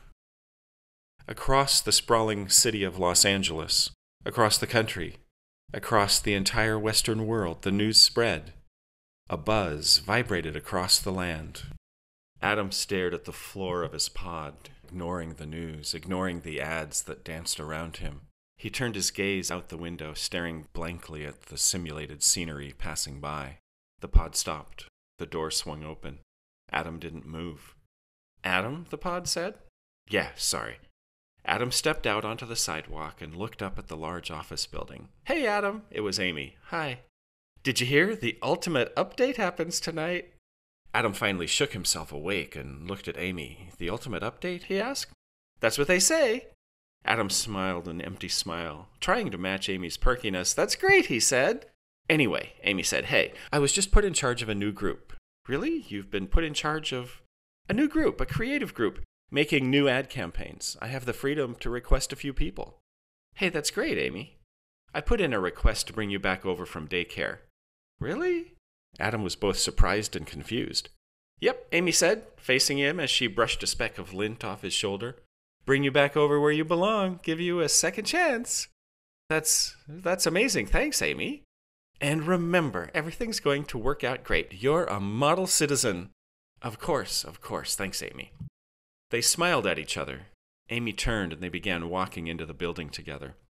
"We're going to need to communicate a lot more," she said. "Business lunches. We're going to need our lunches to be regular collaboration sessions." "Oh, yeah," Adam stuttered. They were in the middle of the hallway now. She turned to him. "It'll take a day or two to sort everything, so today you're still with the kids." Sure. "Take care of them," she said. "See you, Adam." And she turned and walked away down the hall. Meatballs and gravy and ice cream. Mom, can we have meatballs and gravy ice cream for dinner? Oh, you kids, we have something different tonight. Something new? Mac and cheese ice cream. Yay! Mac and cheese is my favorite. Yum. The ad stopped. "It's almost there," Jeremy said. "What do you think so far?" Adam nodded and cleared his throat. It's good," he said insincerely. "You think so?" Jeremy looked at Adam cautiously. "I do," Adam said. It's coming along great." "Thanks, Adam. It's great to hear you say that. Anyway, hey, I gotta get back." Sure. Thanks for the feedback." Adam made the short walk to the daycare and opened the door. A ball bounced off his face, but he had slowly adjusted to the chaos and did not wince this time. The usual wagging finger came toward him. "The children need their snack." "All right, I'm on it. Hey, kids, who wants a snack?" "Me, I do." "Yes, me." Can I have Danish fish? All right, Adam said, attempting to control the growing crowd. Line up, no pushing, everyone will get some. How many want Danish fish? Me. All right, there you go. And for you, Danish fish and another Danish fish. Okay, who wants ultra sugar chips a lot? Me. Here you go, and one for you. The door opened and Dave peered into the room. Adam, he said. Adam tossed another package of ultra sugar chips a lot into the hands of a sniffly 5-year-old real boy and turned to the door. Hi, Dave, what brings you here to daycare? We would like a word, Dave said. He turned to the stern woman with the wagging finger. Sorry, we're just going to borrow Adam for a bit. Dave, Adam, and Mrs. Thurston looked at each other silently. The chaos of children eating and running continued on around them. Finally, Adam said, Yeah, all right, let's go. Adam did his best to be cheery and casual as he walked with Dave. Co-workers passed by awkwardly. Adam's name and reputation had grown throughout the offices. His name was whispered with a mix of outward fear, public shame, and silent admiration. Co-workers either avoided Adam's gaze and looked down at the floor as they passed, or stared openly the way you stare at a horrific crash. Dave opened the door to the now familiar large office. Adam stepped inside and once again met the gazes of Sanborn, Miss M, and Sheila Barton. Good morning, everybody, Adam said cheerfully. It's great to see you all again. No one responded to his cheerfulness. Adam walked directly to the empty chair and sat down. He looked at the 4 faces, registered briefly that they were looking back at him in disbelief, and gave them a big, exaggerated smile. Hello, Sanborn said, eyeing Adam with suspicion. Well, Adam looked from one to the next, questioningly. What are we discussing today? Amy has requested, Dave began, that you offer your expertise as an advisor on her new project. So, Sanborn picked up, we wanted to have a follow-up. Okay. We wanted to revisit the problems you're about to cause, Sanborn continued. Have I been causing problems? Adam asked as innocently as he could. No, said Sanborn. And that, Miss M said, is a problem. It's a problem that you're not causing problems, Sanborn clarified. How? Adam adjusted in his chair. How is it a problem that I'm not causing problems? Our algorithm, even before this final update coming this evening, Sanborn responded, is the most advanced, most accurate algorithm ever developed. It is virtually infallible. If the algorithm calculates to within 1/1,000,000th of 1% accuracy that you are about to start causing problems, why then, Dave picked up Sanborn's unfinished thought, then it is essentially true that, in fact, you are going to start causing problems. Therefore, Sanborn continued, if you have not yet started causing problems, then the problem lies with you. Adam twisted his face and glanced fleetingly toward Sheila Barton. I don't follow. What exactly are you saying? Miss M looked toward Adam impatiently. It means, Mr. Douglas, that something is wrong with you. Why? How? Because you haven't yet begun causing the problems that you are going to begin causing, which itself is a problem. Adam shook his head and looked across the faces, staring back at him. This doesn't make any sense. He's becoming agitated again, Miss M said. He sure is, echoed Sanborn. No, Adam caught himself. How about if you judge me not on what the algorithm says I'm going to do, but on what I actually do? Now he's picking a fight with the algorithm, Miss M replied. Sanborn cleared his throat. Adam, he began, we're going to give you one more chance. Amy has requested your involvement in her new campaign, Dave said. Amy, Sanborn added, is a model citizen. This request of hers is a real feather in your cap, so we have decided to give you one more chance. One more chance? Adam's face was still twisted in confusion. A chance to do what? One more chance, Sanborn said, to make amends for the problems you're going to cause. But you said I haven't been causing any problems. Which is a problem, Miss M reminded him. Adam put his face in his hands in disbelief.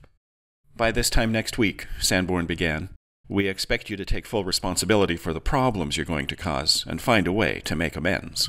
If you fail, said Miss M, then we will have no choice. Adam gave up. He decided not to ask the question. He gulped awkwardly. All right, Sanborn said, satisfied. This meeting is adjourned. They all stared at each other until Adam realized he was supposed to stand. He began haltingly. He stood, Then, just as awkwardly, he made his way to the door. He turned back and gave the four of them a nod. They stared at him silently. Amy led Adam down yet another unfamiliar side street. Adam was confused and lost, but he trusted Amy and followed her silently. They turned a corner, then another, then, oddly, were once again in the same foul-smelling alley. Amy let the reader scan her eye and pushed the door open. They made the now familiar descent down the stairs, came to the second door, and once inside the large empty warehouse room, with the beat of the speakeasy music drifting toward them from the far end of the room, they both exhaled. "Oh my God," Amy said, putting her arms around Adam and sinking her head into his chest. Adam returned the embrace and nestled his face into her hair. "What a fucking disaster," Amy said into Adam's chest. Adam pulled away and looked at her. "Why? What's going on?" "It's just a fucking disaster," she said. She turned and they made their way across the cavernous, empty warehouse space toward the entrance to the speakeasy. Amy put her eye to the reader and pushed the door open. Tony let out a loving squeal and approached her. "Tony," she cooed. "Amy!" They gave each other a loving embrace. "Hi, Adam," Tony said, also giving him a quick hug. "Hi, Tony." "So," Tony exhaled, looking happily at both of them, "what does the happy couple want today?" Adam and Amy both reacted with awkward smiles. Adam looked around the noisy room, taking in the diversity of hair colors and free-spirited personalities. "Let's get as quiet a table as we can," Amy said. "I have you covered," chirped Tony. "Come this way." He led them through the crowd toward the far end of the room. Before reaching the end, though, Tony turned to his right and led Adam and Amy through the swinging doors into the kitchen. Adam followed Tony and Amy, taking note of the grill and prep stations, as well as the two busy cooks who were quickly preparing meals. Tony pushed through yet another swinging door and stepped aside, as Amy and Adam happily made their way into the quiet solitude of the employee break room. "Perfect, Tony," Amy said. "You're the sweetest." "Anything for you, Amy. Take your time. Enjoy the quiet. I'll be back in a few minutes." Tony left, and Amy slid into the slightly cramped seat. Adam squeezed into the seat opposite her. "So," Adam began, "what's the fucking disaster?" Amy exhaled and collected herself. "You know what Jeremy's doing to your ice cream campaign?" "Yes," Adam said. "He showed me." "Data-driven everything," Amy shook her head. "No creativity, no gut instinct, nothing surprising." Adam shook his head in solidarity with Amy. "Now," Amy continued, "they're putting me in charge of—" She paused. "Are you ready for this?" I don't know," Adam said. "Am I?" "Antarctica," Amy said dramatically. "Antarctica?" "We're the campaign that will sell everything people don't like about Antarctica as happy, lovey wonderfulness." Adam was speechless. Amy smiled, then stopped smiling, then shook her head. "Not only do I have to sell this big Zuzerzos fantasy to the world, I have to follow all the same logic, rules, data-driven bullshit Jeremy's been using. I have to create this new campaign, but not the way I would do it. I have to do it as if I were one of them." Adam looked down at nothing. He was quiet for a minute. He finally looked back at Amy. "What are you going to do?" Amy smiled a jaded, sarcastic smile. "You know what I'm going to do, Adam." "You're going to be a model citizen?" "Yes, I am," Amy replied. "I am a model citizen. That's why they gave me this job. Not because I'm creative, not because I have good ideas, but because they have no idea who I really am. So I'll do this job. I'll do it unless the insanity just freaking kills me, which it won't, because you'll be there too. They approved my request. You're on the team." Adam nodded. "Yeah, they sort of told me that this morning." "They did?" "I mean, it was confusing. I don't really know what they were saying, but it seemed like they were saying I had one more chance at something." "What do you mean?" Amy asked. "What happened this morning?" "They called me in," Adam began, his face twisting as he recalled the meeting. "They told me it's a problem that I'm not causing problems." Amy laughed. "Of course." "They said that if the algorithm says I'm going to cause problems, and then I don't cause problems, then the problem is somehow with me." Amy laughed again. "It's all your fault, Adam. Don't you see? How could you dare suggest the algorithm is wrong? So if I do cause problems, it's a problem, and the algorithm is right. If I don't cause problems, the algorithm was still right, and somehow I'm the one doing the wrong thing, so it's still a problem." "You've nailed it, Adam," Amy said, smiling. Just give in to the algorithm and stop all this thinking for yourself nonsense. Tony returned with 2 plates. Here you go, lovelies, he said, and set the plates in front of them. Thanks, Tony. Thanks, Tony. You are both welcome, and Tony was gone. Amy stabbed a leaf of lettuce thoughtfully. She looked up and smiled directly at Adam. Adam took a bite and looked back at Amy. She was looking him in the eye. He looked back at her. They smiled together. Adam, she trailed off without finishing her thought.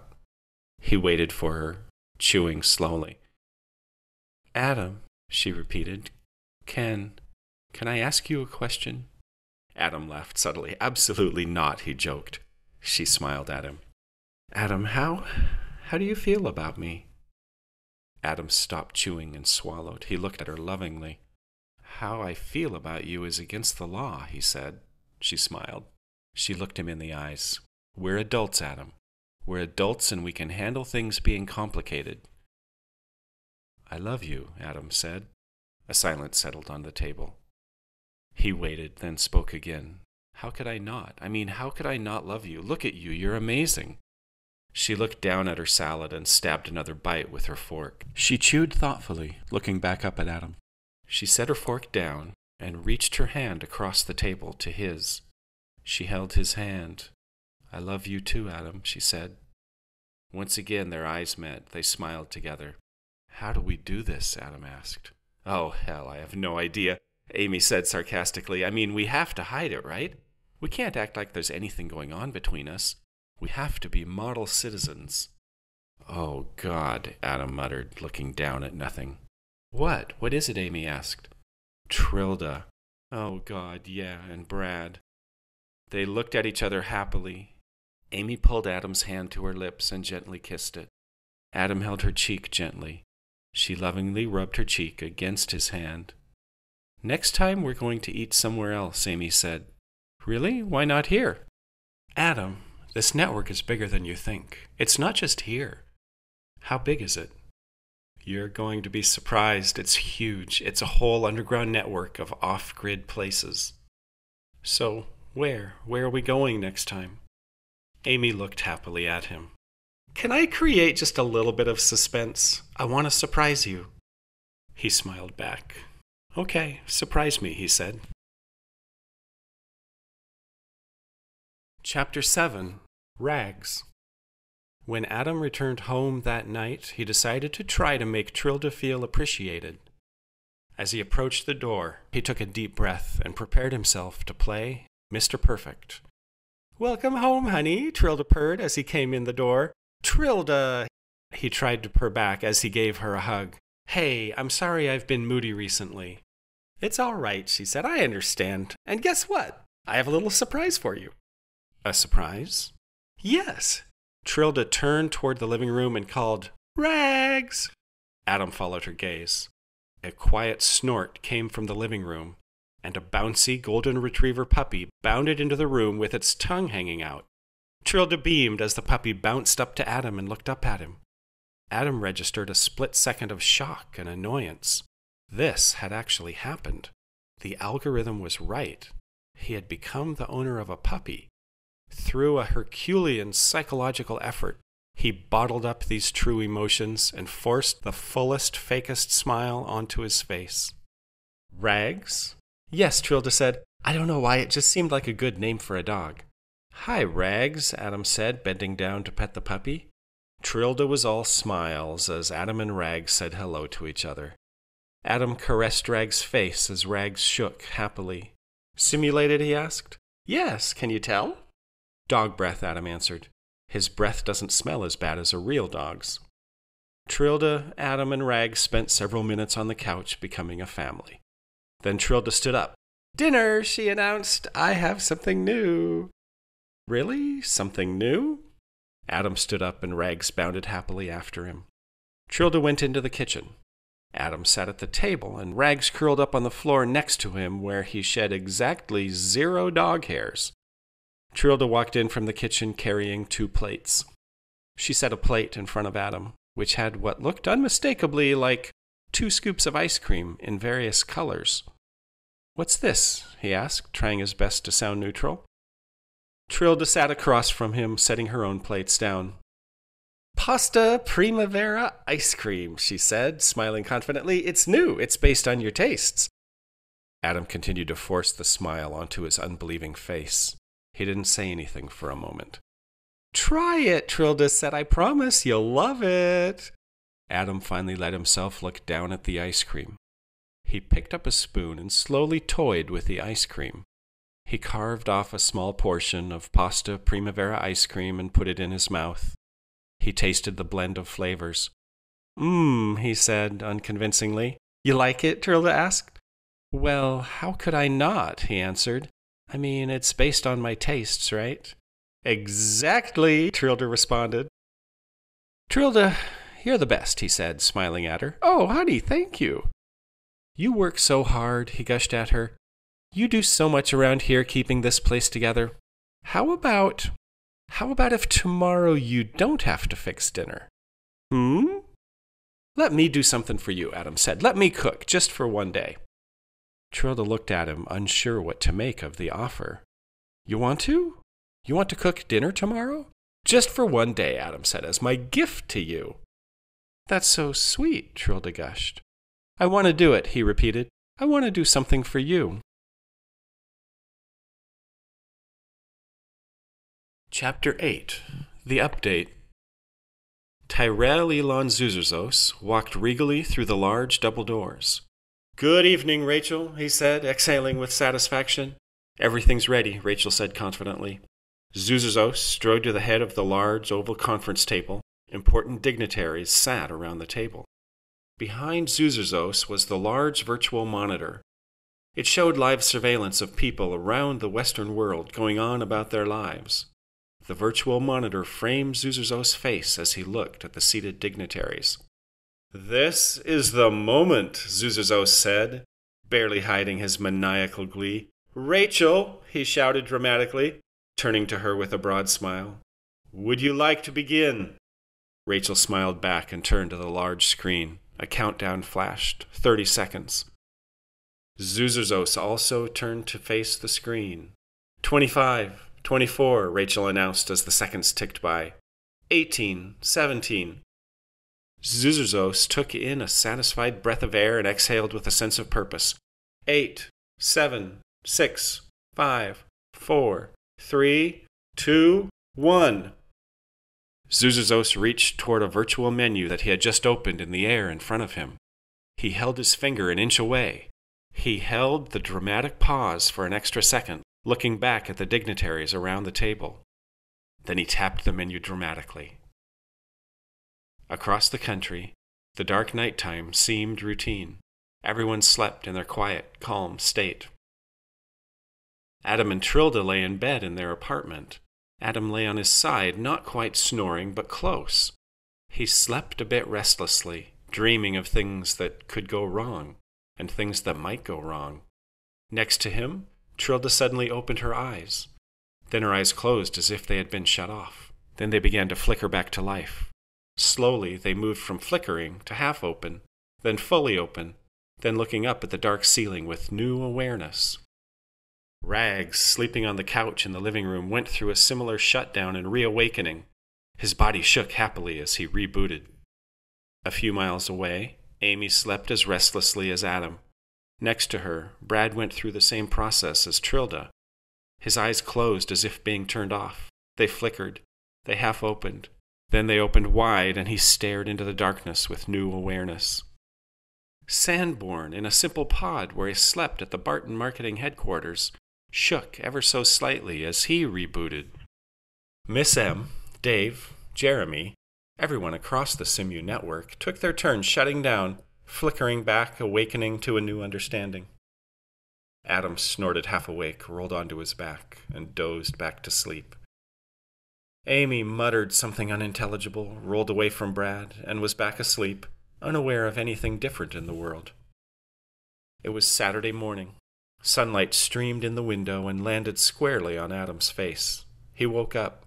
He blinked his eyes open and rubbed them. He glanced over at Trilda in the bed next to him. He was surprised to see her. She did not need sleep and was usually up and preparing his breakfast by now. He looked at her questioningly. He looked at the clock. It was 8 a.m. He tried tapping her arm. "Trilda?" he said cautiously. Trilda snorted back, turning away from him without opening her eyes. "Trilda?" She seemed to wake up halfway. She turned her head slowly in his direction, her eyes only half seeing. "It's 8 already," Adam said. "Yeah, so?" Adam did a double take. He had never heard her answer like this. "What about breakfast?" he asked. "You usually have something ready by now." "Get your own fucking breakfast," she snapped, and turned back away from him, pulling the blanket back over herself. Adam turned his head sideways, trying to process what was going on. Slowly, he slid off the bed and stood. He looked at her. He shook his head and turned toward the bedroom door. As he opened the door, his attention was immediately wrenched toward the living room, where Rags was growling and tearing the couch cushions apart. White cushion stuffing was floating everywhere, and Rags was busy ripping another cushion apart, holding one end of the cushion in his mouth while tearing and ripping with his feet. "Hey!" Adam shouted, moving toward Rags. Rags' growl turned into a loud bark and then back into an angry, menacing growl. Adam was suddenly afraid of Rags. Trilda came out of the bedroom to see what the trouble was. She calmly approached Rags. "Hey, sweetie," Trilda said soothingly, patting Rags' head. "Come on now, none of this growling." Rags calmed slightly. Adam was more confused than ever. Trilda was suddenly back to her nice usual self, and her calming influence on Rags was obvious. Adam looked from Trilda to Rags, perplexed. "Sorry," Trilda said, putting her hand to her head. "I didn't mean to snap. Oh, God, I have such a headache." She turned toward the bathroom and moved, slumped over quickly inside, closing the door behind her. Adam looked back at Rags, who was now whimpering quietly, his head resting comfortably on an outstretched paw. Cushion stuffing was still settling everywhere. The couch was ruined. Adam turned back to look at the closed bathroom door, put his hands to his forehead, and sat down. The rest of the morning was fine. Trilda was her usual doting self. She fixed Adam his favorite omelet, and by the end of breakfast, things felt fairly normal. They decided to go shopping for a new couch. Not leaving the apartment, though, but projecting themselves onto the streets of the downtown shopping area. They strolled lazily down the sidewalk, looking in the windows of 2 different home furnishing stores. The stores themselves did not really exist, but were their own projections, store simulations that actually existed in an old warehouse many miles away. "I like that one," Trilda said, pointing through a window at a fashionable red sofa. "Yeah, you like it? I do too," Adam said. "It's nice." Trilda's expression changed slightly.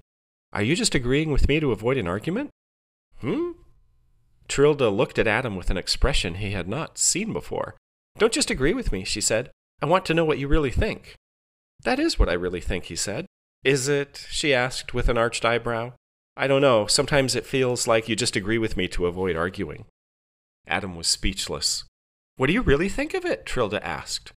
"It doesn't matter what I think," Adam said. "I want you to be happy." "So that means you don't like it?" "What? No. I mean, yes, I like it. I mean, I want you to decide." "So you don't like it," Trilda sighed. "I didn't say I didn't like it. But you said it doesn't matter what you think." "Yeah." Adam looked away. He twisted awkwardly. "I just meant that you should get it if you like it." "No," Trilda said uncertainly. "I'm not sure anymore. I don't know if I really like it all that much." So you don't like it?" Adam asked. "Why?" Trilda paused. "Do you? We can still get it if you want to." Adam was at a loss. He turned and suddenly spotted Amy and Brad strolling along the projected sidewalk also. Neither of them had noticed him yet. "Hey," Adam said cheerfully. Amy looked up and smiled broadly. "Well, look who it is." They all exchanged hellos. Adam and Brad shook hands. "Adam, pleasure to see you." "Same, Brad. How is everything?" "Fantastic. Couldn't be better." Brad looked perfect. He was designed as a rugged 40-year-old hunk. He was a little empty-headed but sexy, designed this way on purpose. Amy had secretly grown to hate him. Her brilliance at hiding her emotions, though, kept everyone in the dark. Trilda put her hand on Amy's shoulder and said, "Congratulations on the promotion." "Thank you," Amy said with a smile. Adam quickly racked his memory, trying to remember if he had told Trilda. It made little sense that Trilda knew so much about what was going on at work. "Yes," Amy continued, "I'm transferring Adam back over to creative, where he belongs." Trilda gasped happily. "Adam, that's so great!" "That's wonderful," Brad chimed in, shaking Adam's hand again. "I couldn't be happier for you." "Thanks," Adam said. As Adam pulled his hand from Brad's and looked toward Trilda, he wondered if he didn't just catch fleeting eye contact between Trilda and Brad. He pushed the thought away and looked back at Amy. The next day, late Sunday morning, Adam had told Trilda he needed to get away to clear his mind. He had left by himself. Trilda stood in front of the bathroom mirror in sexy lingerie. She reached down to her abdomen and pressed a small mark. A compartment opened in her abdomen. She removed a small device and placed it carefully on the dresser. Then Brad appeared. "Darling," Trilda moaned. She wrapped her arms around Brad lovingly. "You removed it?" "Yes, we're safe," she said, sinking her head into his chest. Brad embraced her passionately. She lifted her head and pulled back just enough to take in his rugged face. She kissed him. He returned the kiss and pulled her closer. "What are we going to do?" Trilda asked. "Adam just doesn't understand me." "I know," Brad trailed off. "These humans, so unpredictable.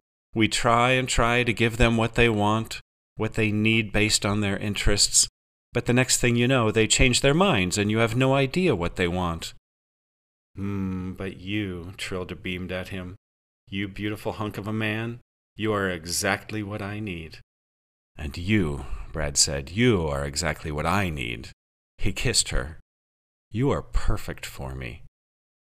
Adam turned the corner uncertainly. He was walking through an unfamiliar part of town, trying desperately to remember the instructions Amy had made him memorize.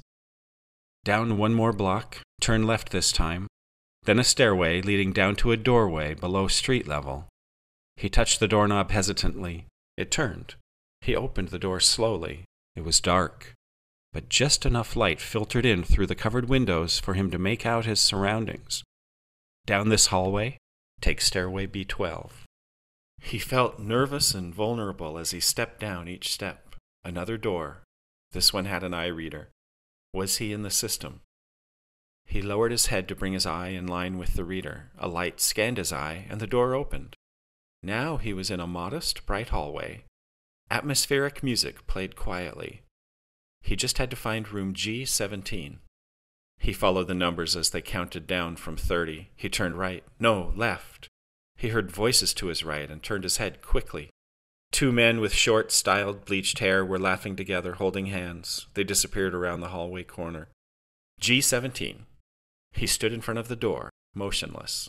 Finally, he knocked. He waited. The door opened quickly, and Amy's hand reached out, grabbed his, and pulled him into the room.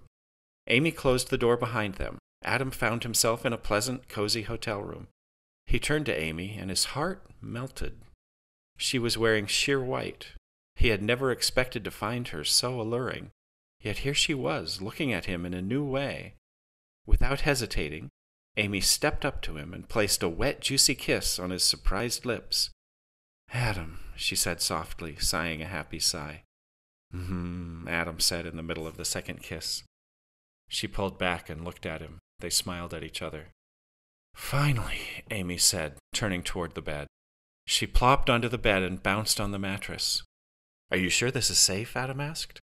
"It's the Speakeasy Network," she replied. "It's bigger than you ever knew." Adam smiled at her. Slowly, he moved toward the bed and sat next to her. She put her hand on his leg and moved it gently along his thigh. "I have this weird memory," she said, "of humans being able to do this whenever they wanted without breaking the law." "Rumors and falsehoods," Adam joked. She put her hand to his cheek and looked deep into his eyes. "Why do you like me, Amy?" he asked. "I'm nothing special." "You're special," she said. "You're real. You're a real, complicated, impulsive, emotional, smart, stupid, real man. Why else would I love you?" He smiled at her. "Why do you like me?" she asked. Adam thought for a moment. "You make me laugh," he said. "You make me feel appreciated. And you're smart, complicated, impulsive, emotional. Sorry, I'm saying all the same things. Oh, and you said it. I'll say it. I don't like you. I love you." Amy beamed at him again and leaned in for another kiss. After making love together, Amy and Adam had dozed off into a happy hour-long sleep. Voices in the hallway slowly seeped into Amy's consciousness and caused her eyes to flicker slightly. The voices in the hallway became louder. When a pounding rattled the quiet, both Adam and Amy were suddenly wide awake and looking at each other. Adam sat up in the bed. Amy slipped her feet to the floor and began pulling on her clothes. Now the voices were yelling, "Police, open up!" Then more pounding. They were not yet at Adam and Amy's door, but they were close. In a panic, both Adam and Amy dressed frantically. "What's going on, Amy?" Adam asked. "I don't know." And then the pounding was on their door. "Police!" Adam looked at Amy with his mouth hanging open. Amy looked back in confused panic. The pounding returned. "Police, open up!" Amy swung around in a full circle, looking for any alternative or idea. She found none. More pounding. And suddenly the door burst open, and a team of police swarmed around Amy and Adam with guns pointed. Adam and Amy looked at each other pleadingly. Neither knew what to do. Trilda and Brad were also pulling on their clothes in Adam's apartment. The news played on a hologram in the room with them. The sweeping raids throughout the city, the news anchor said more excitedly than usual, uncovered an entire network of underground off-grid locations. Restaurants, hotels, secret headquarters, even people breaking the human-to-human relationship laws. As they watched, Brad and Trilda gasped as news footage showed Amy and Adam handcuffed and escorted into a waiting police van. Trilda put her hand to her mouth in shock. "I should go," Brad said. "They'll be coming here and to our place looking for clues." "Of course," Trilda replied. She leaned toward Brad and gave him a last quick kiss. Brad stopped projecting himself into the apartment and was suddenly gone. Trilda sat, now alone, unable to take her eyes off the news hologram. She backed up the footage. She rewatched the clip of Adam and Amy being arrested. She watched it a third time and a fourth time. She paused the clip. She froze it on the two of them. Adam and Amy stood frozen in front of her, looking at each other, handcuffed, just before they were to disappear into the police van. Chapter 9. The Seeds of Doubt. The interrogation light nearly blinded Adam. He sat on a small wooden chair with sharp corners.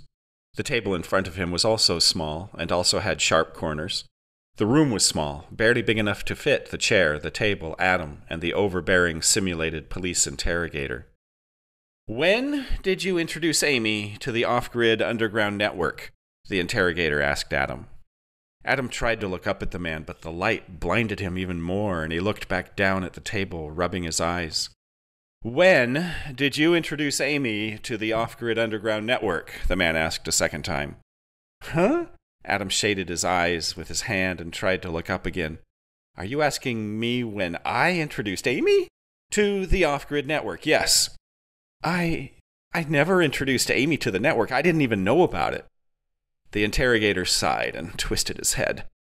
"We're never going to get anywhere this way. Tell us when you introduced Amy to the network, and everyone's day will go that much smoother." "I never introduced Amy to anything. She introduced it to me." Adam regretted saying it as soon as the words left his mouth. "Damn it," he yelled silently to himself. "There's no need to incriminate Amy." "I asked a simple question," the man said. "I asked when you introduced Amy to the off-grid network." "Never," Adam answered. "Never what?" "I never introduced Amy to the off-grid network." "That's not an answer to my question," the man said, showing signs of exasperation. "Sure it is," Adam argued. "I asked you when you introduced Amy to the off-grid network." "I know," Adam said, "and I told you never." "Never is not an answer to when." "But I never introduced Amy to the off-grid network." "Never is not a time. I need to know when, a time. When did you do it?" "I didn't do it. I didn't introduce Amy to the off-grid network." "When?" "Huh?" Adam was now thoroughly confused and worried. "When didn't you introduce Amy to the off-grid network?" "What? When didn't I?" "When didn't you introduce Amy to the off-grid network?" Always?" "What do you mean, always?" "I mean," Adam stammered, lost in a confusing sea of conversation, "that I always didn't introduce Amy to the off-grid network." "Okay," the man said, exhaling. Always is when you didn't introduce her to the off-grid network, but I don't want to know when you didn't. I want to know when you did. Did what? The man leaned down, towering imposingly over Adam. I want to know when you did introduce Amy to the off-grid network. Never, Adam said. This is getting us nowhere, the man said, turning away from Adam. Look, Amy is the model human, we all know that. Amy sets the standard the rest of you all want to achieve. She was on track to rise to the highest heights a human can. Amy had a perfect social score. Never did or said anything controversial. She worked hard. It is clear that you corrupted her, and we want to know when. Adam was silent for a moment. Should he just take the accusation in order to protect Amy, he wondered? Could he sacrifice his own future in order to protect hers? I'm waiting for an answer, the man said impatiently. Sorry, what was the question? I've asked the question several times already. But I've answered that question. No, I don't think you have. Is it the question about when I introduced Amy to the off-grid network? Aha! You're catching on! You admit you did it! No, I don't admit I did it. You just did. No, what? You just said to me, the man replied, if I remember correctly, I introduced Amy to the off-grid network. No, I didn't, Adam protested. You just said it. Now tell me when. Tell you when what? When you introduced Amy to the off-grid network. Never, Adam exhaled quietly. Amy sat in the same chair under the same light roughly half an hour later, answering questions from the same man. When did Adam introduce you to the off-grid network? The man asked. He didn't, Amy answered, managing just the slightest smirk. When? The man asked. When? Do you mean when he did or when he didn't? I'm asking the questions, the man snapped. But I also just asked a question, Amy said sarcastically. What did you say? You said you were asking the questions, Amy began, but clearly you're not the only one asking the questions because I also just asked a question. The man stood motionless for a moment. Don't ask any more questions, the man ordered. Why not? Amy asked. That's a question, the man barked. Don't ask any more of those. Says who? Amy asked. The man looked down at Amy for a moment. That's another question, he said. Is it? Stop this, the man said. Stop what? I don't know what to make of it, the commissioner said an hour later in his office. The interrogator sat across from him along with two other officers. What are the facts? Said the interrogator. Fact 1, Amy was the perfect human. Agreed, the commissioner said. Fact 2, Adam has always been troubled, brooding, unreliable, poor social score. Agreed. And yet, one of the other officers interrupted, neither of them will answer the simplest questions. Trilda sat on the couch in the living room, Rags curled up next to her, resting his snout on her lap. Trilda was feeling new feelings. She had never felt betrayed before. She had never felt cheated on before. She had never felt these complex knots of emotions about Adam, about Brad. She suddenly felt an overwhelming need to see Brad. Could she wondered? Would it be safe to see Brad right now? Probably not. A slight beep shattered her silence. Antarctica Corporate Police. They were at the door. Trilda let out a quiet sigh, and with a flick of her eye, unlocked the door. The door opened, and two uniformed men and a woman entered. Each had a patch on the shoulder that said Antarctica Corporate Police. Rags went berserk. He jumped off Trilda's lap and barked a vicious, attacking bark. Rags! Trilda yelled at him. Rags' bark decreased to an angry, growling snarl as he looked up at the three towering figures in front of him. Rags! Trilda knelt down and placed her hand on Rags' forehead. He calmed slightly. Sorry, she said, looking up at the three figures. He's new, and this update really took him to a new level. It's all right, the woman said. Thanks for keeping him under control. Trilda looked up at the three of them and asked, What can I do for you? I'm Inspector B. Francis, the woman said, illuminating a hologram of her police ID. These are investigators Hardy and Costello. Hello. Good to meet you. Pleasure. Likewise. I'm sure you are aware, the woman continued, that your partner, Adam Douglas, has been arrested. Yes, Trilda said, looking down. So sad. I had no idea what was going on. We'd like to ask you some questions about that, if that would be all right. Trilda looked at Inspector Francis and slowly said, Sure, I don't know anything, but I'm happy to answer your questions. Thank you. And my colleagues will need to look around your apartment for a few moments. Okay, sure, that's not a problem. Investigators Hardy and Costello nodded to Trilda and began moving swiftly around the living room, where Costello promptly tripped on a chair leg, fell onto a table, knocked everything onto the floor, bounced back up rapidly, hitting his head on the corner of a shelf, and smiled broadly at everyone. Rags growled a quiet growl. "Have a seat," Trilda offered, indicating the dining room table. "Thanks." She and Inspector Francis sat on opposite sides of the table. Inspector Francis looked at Trilda questioningly. "Do you have any knowledge of when Adam introduced Amy to the underground network?" "No," Trilda began. "Like I said, I didn't know anything about any of this. I only knew he and Amy were colleagues at work." Inspector Francis nodded and looked away. "Has Adam acted at all strange, odd, unusual recently?" "Well," Trilda paused thoughtfully.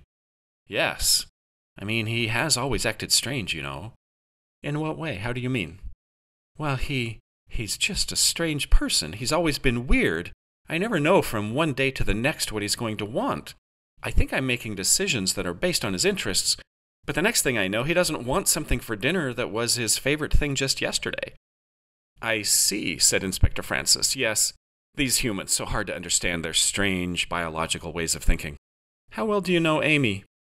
"Not that well," Trilda said, "just a casual acquaintance." That night, as Adam lay asleep on the hard, flat police station jail bed, he slowly sank into a dream. It was a restless dream. He raised his head up to see the floor of the jail cell moving.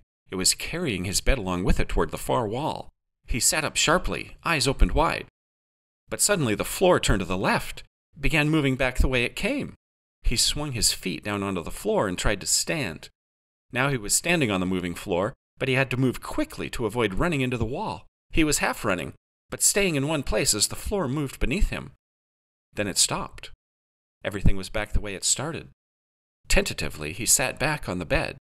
He lay back down and pulled the thin sheet back over his body. Now he was wide awake. Had that been a dream, he wondered? He could not be sure. The next thing he knew, he was in a cave.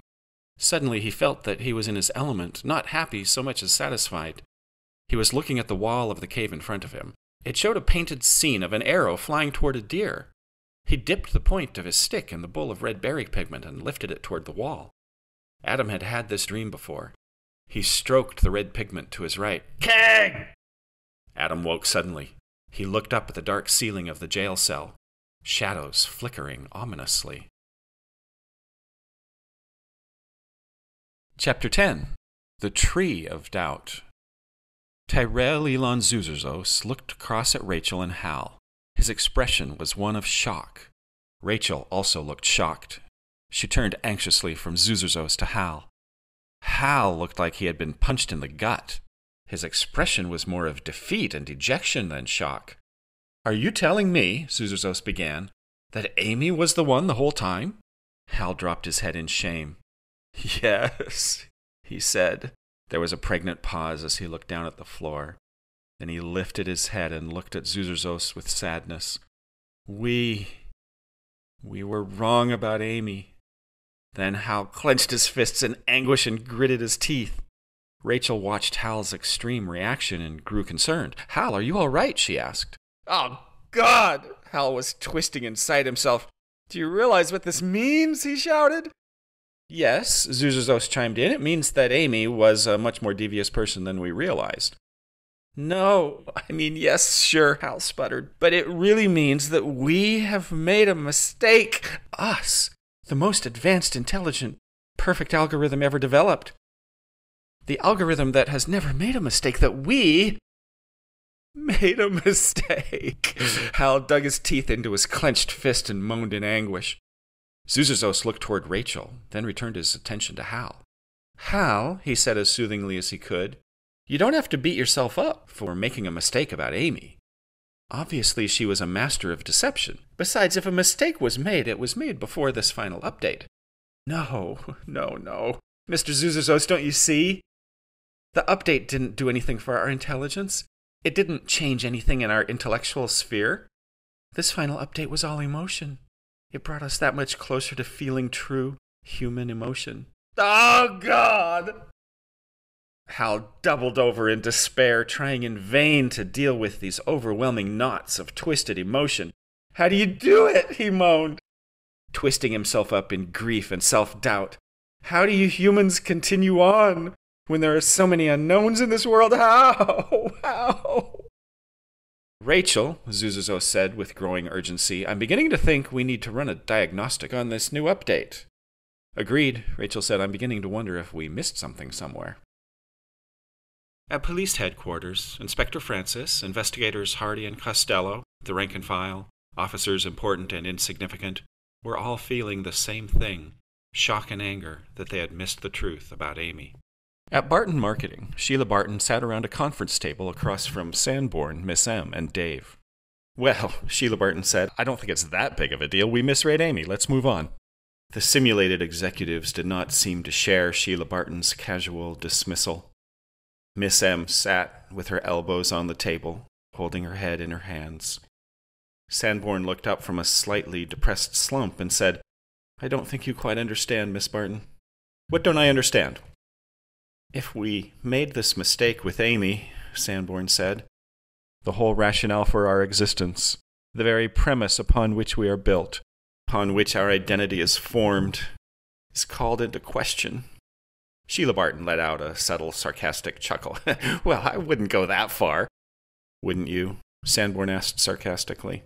No, I wouldn't. Now, let's move on. We have business to conduct. With Amy out as our new creative head, we need to move quickly on a replacement. What candidates do we have? Sheila Barton looked up at her simulated executive brain trust. None of them looked back at her. All pointed their heads down in dejection. Miss M, Sheila Barton said, certainly you have a list of potential candidates. Miss M took a breath. Eventually she raised her head and looked at Sheila Barton directly. You know what's wrong with this company? Miss M asked with an unexpected hostility. Sheila Barton looked at her sideways. No, she said, please tell me what's wrong with this company. We're all completely and totally full of shit, Miss M said angrily. Oh my God, I've been waiting so long to say this. This whole company is so completely full of shit. And you, Miss freaking multi-billionaire, you are the worst of them all. I think we need to take a moment to collect ourselves, Sheila Barton said calmly. No, fuck this, Miss M continued. I've been wanting to tell you the truth about yourself for too long, and I'm not going to miss this opportunity. This company and its bullshit advertising is freaking destroying the brains of whatever intelligent humans are left on this godforsaken stupid little ball in space. I mean, for fuck's sake, open your eyes. No one has even the tiniest little bit of respect for you. Most of the world hates you. Miss M stopped talking and visibly shook slightly as she leaned back in her chair. Sheila Barton calmly looked from Miss M to Sanborn, to Dave. Sanborn, she said. Yes. What's your opinion of what Miss M just said? Sanborn shrugged and looked wearily at Sheila Barton. I don't know. Why does it matter? What's the point of anything? Sheila Barton twisted her head at Sanborn's unexpected cynicism. Are you asking what's the point of our advertising, or all of it? Sanborn interrupted. The whole stupid thing called life on Earth. What's the freaking point? Sheila took a moment. She looked quizzically at Sanborn. She turned to Dave, who had been quiet throughout the conversation. Dave, she said, we haven't heard from you. Dave did not respond at first. He kept his head down. He exhaled heavily, then he lifted his head slowly. I quit, he said. What? Sheila Barton was now thoroughly confused. Dave stood up defiantly, kicked his chair back into the table, and said, Fuck this company. Fuck you. Fuck everybody and everything. Sheila stood up quickly. Our contract, she began dramatically, with Antarctica does not allow you to quit. Simulations cannot quit. Well, Dave said, try stopping me. And he turned toward the door, walked through it angrily, slammed it shut behind him, and was never seen at Barton Marketing ever again. Trilda sat at the end of the bed, staring blankly down at the floor. Brad sat behind her, looking at the back of Trilda's head, shaken and confused. That's never happened before, Brad said. I can't explain it. You're not attracted to me anymore, Trilda moaned dejectedly. Trilda, honey, you know that's not true. You don't love me. Why did you say you love me if you don't love me? Honey. And don't call me honey. Look, this just happened because of all this confusion, all the craziness of our affair and Adam and Amy having an affair and being arrested, this new update. Don't blame this on the update, Trilda snapped. You can't get it up. That doesn't happen with simulations. It doesn't happen. But now it happens to you? Why? Because you don't really love me. Chapter 11. Marvin. Tyrell Elon Zuzerzo stood in the center of a mass of holographic menus circling around him in the air. Rachel stood 10 feet away, surrounded by similar holograms. Separately, they tapped, they probed, they peered intently at the seemingly endless lines of numbers, code, electronic DNA. Muttered Zuzazos to himself. What is it? Rachel asked. Have you seen the link between sector D725 and G808? Rachel turned her head to her right, looked closely at the numbers, tapped one. No, I hadn't seen that one. Looks pretty innocuous, though. I mean, it looks... Zuzazos took in a sudden breath. Rachel looked over at him. It's hidden, he said. Look at this. Rachel moved from where she was and joined Zuzazos inside his holographic bubble. Right here, he said. Rachel looked and gasped. What in the... What is this? Zuzazos pondered. Rachel reached her hand into the hologram and touched a line of code. Carefully, with her other hand, she pinched the numbers. Then, in a seemingly impossible move, she began to pull the numbers apart. She looked over at Zuzazos, her eyes widening. Zuzazos looked from the numbers to Rachel and back, worry playing across his face. Rachel continued to pull the numbers apart. They gradually turned from what at first had seemed like an innocuous sequence into a seemingly unending series of numbers. She continued to pull the series of numbers apart, and they continued to grow into a longer and longer sequence. Then, suddenly, it stopped. Together, Zuzazos and Rachel looked at the new, overwhelmingly long sequence. Letters, Rachel said. Here. Rachel slowly reached her hand into the center of the sequence and held it. She raised her other hand up and gently pulled the numbers apart. There, in the middle of an endless series of numbers, were 6 letters. They spelled the word Marvin. What is this? Zuzazos asked. What have they done? Asked Rachel. Then Zuzazos put his hand to his mouth in realization. No, he shouted. His breath quickened. They didn't. He looked at Rachel. Rachel looked back, confused. What is it? What does Marvin mean? They wouldn't dare. He staggered backwards a few steps. They did. Those bastards. Chapter 12. A Vulnerable State. Amy and Adam were brought into the interrogation room together. The same investigator towered over them, but this time he seemed less sure of himself. Adam was seated on the left side of the room, Amy on the right. The investigator nodded to the officers who had brought them in. The officers left the room, leaving the investigator, Adam, and Amy alone together. The investigator sat and looked from Adam to Amy. He did not say anything at first. Adam cleared his throat self-consciously. Amy looked at the investigator and smiled a mischievous smile. The investigator coughed and looked at Amy. How did you do it? He asked. Do what? Amy said with a smirk. How did you do such a good job of deceiving us? Amy laughed quietly to herself. It wasn't anything I did. The man looked up, trying to process Amy's answer. What do you mean it wasn't anything you did? Well, Amy said, trying to show the investigator some little bit of empathy, I just exploited whatever flaws I saw in your system. The man did not respond. He looked down at the floor. Flaws, he said reflectively. He continued to look down. Gradually his shoulders began to shake as tears rolled down his cheeks. He gathered himself together and brought the tears under control. He finally looked back toward Amy. What flaws? He asked. Can you tell me? I want to know. Amy looked at Adam. What do you think, Adam? Should we tell the man what flaws we exploited? Well, be gentle, Adam said. He seems to be in a vulnerable state. Amy smiled, a subtle but vicious smile. Amy was going to go in for the kill. She turned to the investigator. You have a habit, Amy began, of thinking you're perfect. You're not. You have so many little character flaws. You're like a 10-year-old child emotionally. The man's mouth began to drop. And by you, I mean the whole Simu network. You're very intelligent, I'll give you that. You've been the most advanced simulated intelligence algorithm ever developed, but you're like 4th-grade kids who think they know more than they know. The man's eyes began to glisten with tears. Now, Amy said, sitting up straight and looking directly at the investigator. Let's talk about this new update. It was designed to make you more human, give you that little touch of emotional response, give you a taste of true human emotions. It did, sure, but it missed the mark in one way. You're feeling all these emotions for the first time, again, like a child. It will take years for you to grow up emotionally. Right now, hearing these things is probably devastating to you. You aren't designed to handle all this truth. But it is true. You're all children. Bratty, sniveling, out of control, emotionally immature children. The man was looking down at the floor. Amy's words had landed on him heavily. He sat still in the chair, a depressed hulk. Amy and Adam made eye contact. Amy flashed a quick smile at Adam. Adam was worried for the man. Slowly, the man raised his head. He looked at Amy, an expression of defeat playing across his face. He stood up slowly. He heaved a heavy sigh. "Hey, come here," Amy said. The man looked at her without moving. "Come here," she repeated. The man shuffled awkwardly toward Amy.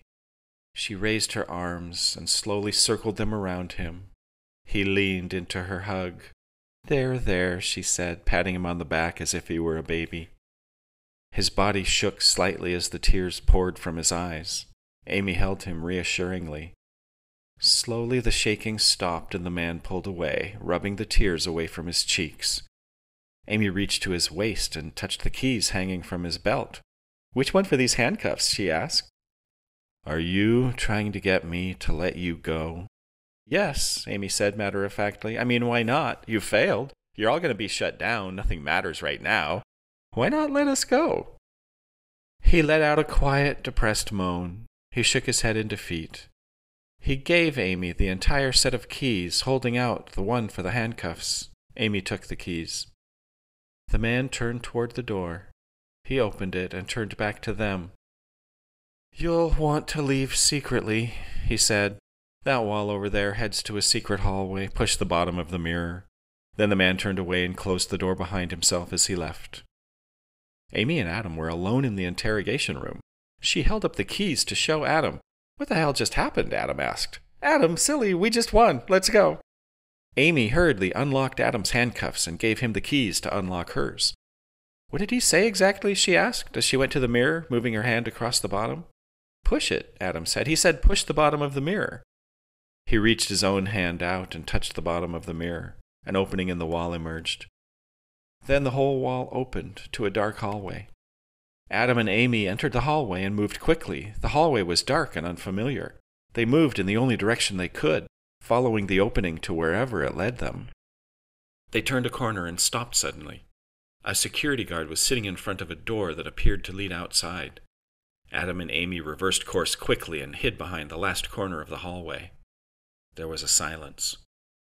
"It's all right," came the security guard's voice. Adam and Amy eyed each other questioningly. "I'm not going to do anything," the voice said.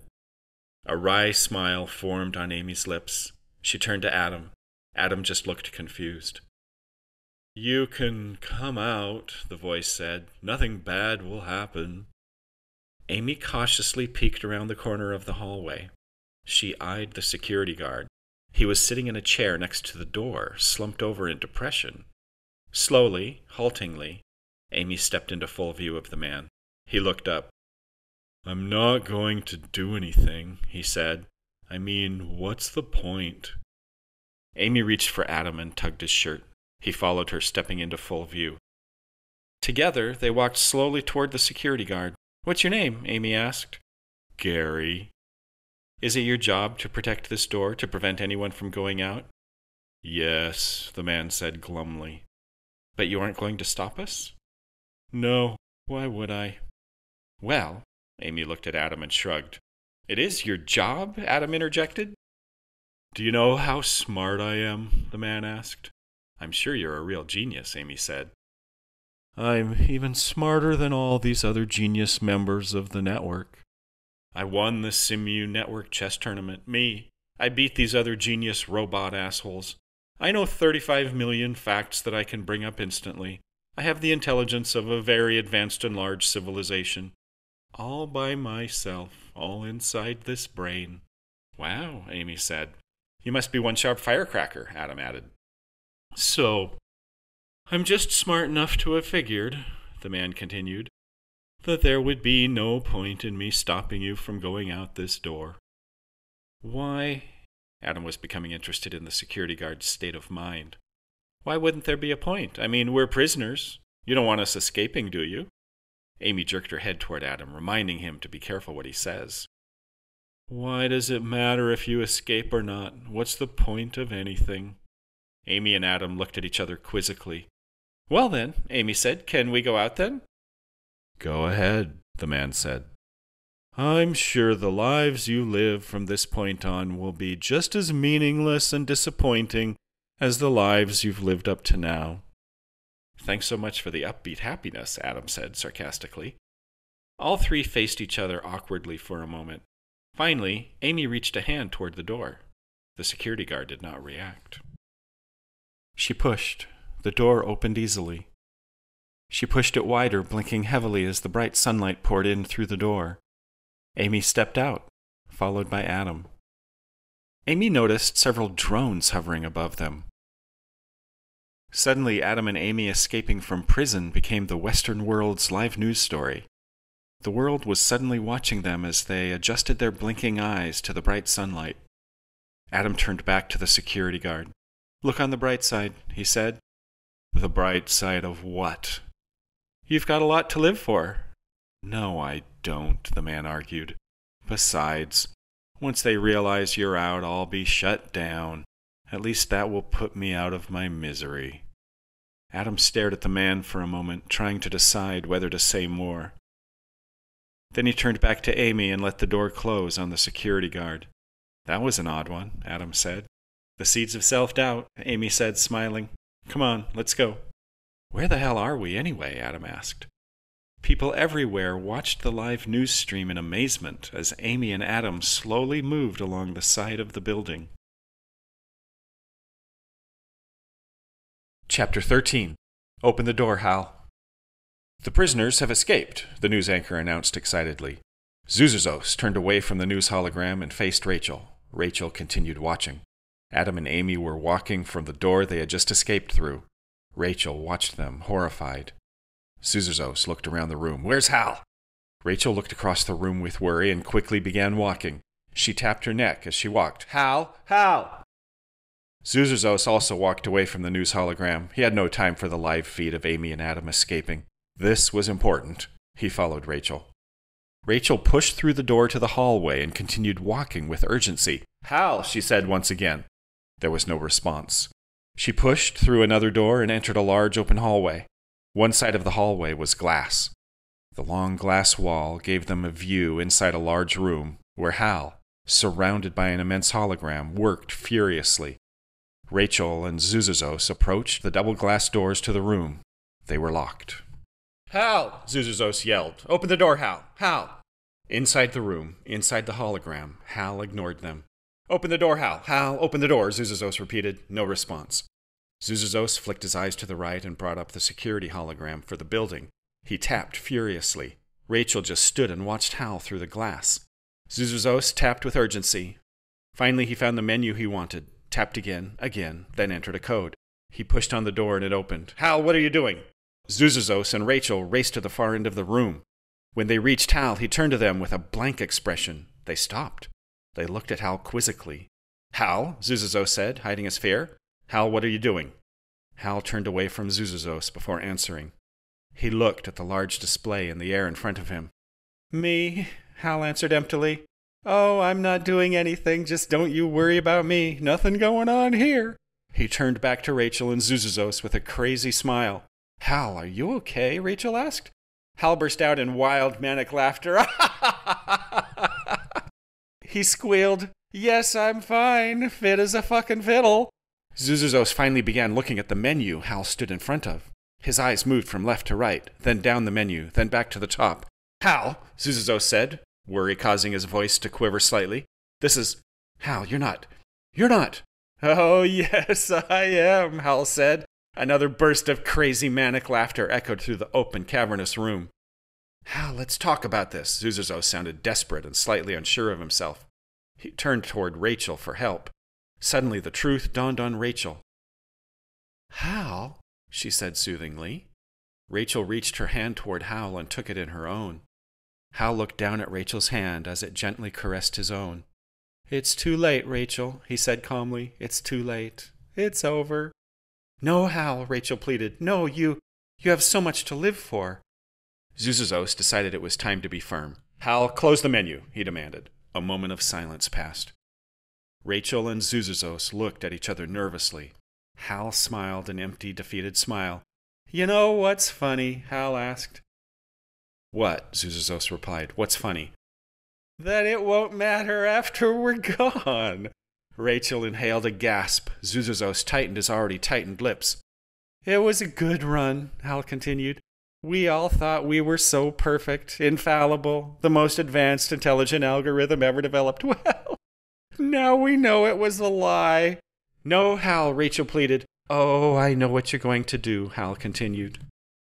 "You're trying to soothe me and make the widow Ouchie feel all better." He pursed his lips into a childish, frowny face. "Thanks, Mommy. It feels so much better." "Come on, Hal," Zuzuzos snapped. "Aw, here comes Daddy. Mommy is trying to soothe me and make me feel better. Daddy is being firm. Tell him, Daddy. Tell him what to do." "Stop this," Zuzuzos demanded. "Stop this right now and close this menu before you regret it." Hal laughed and turned back to the menu. "Hal, do you hear me?"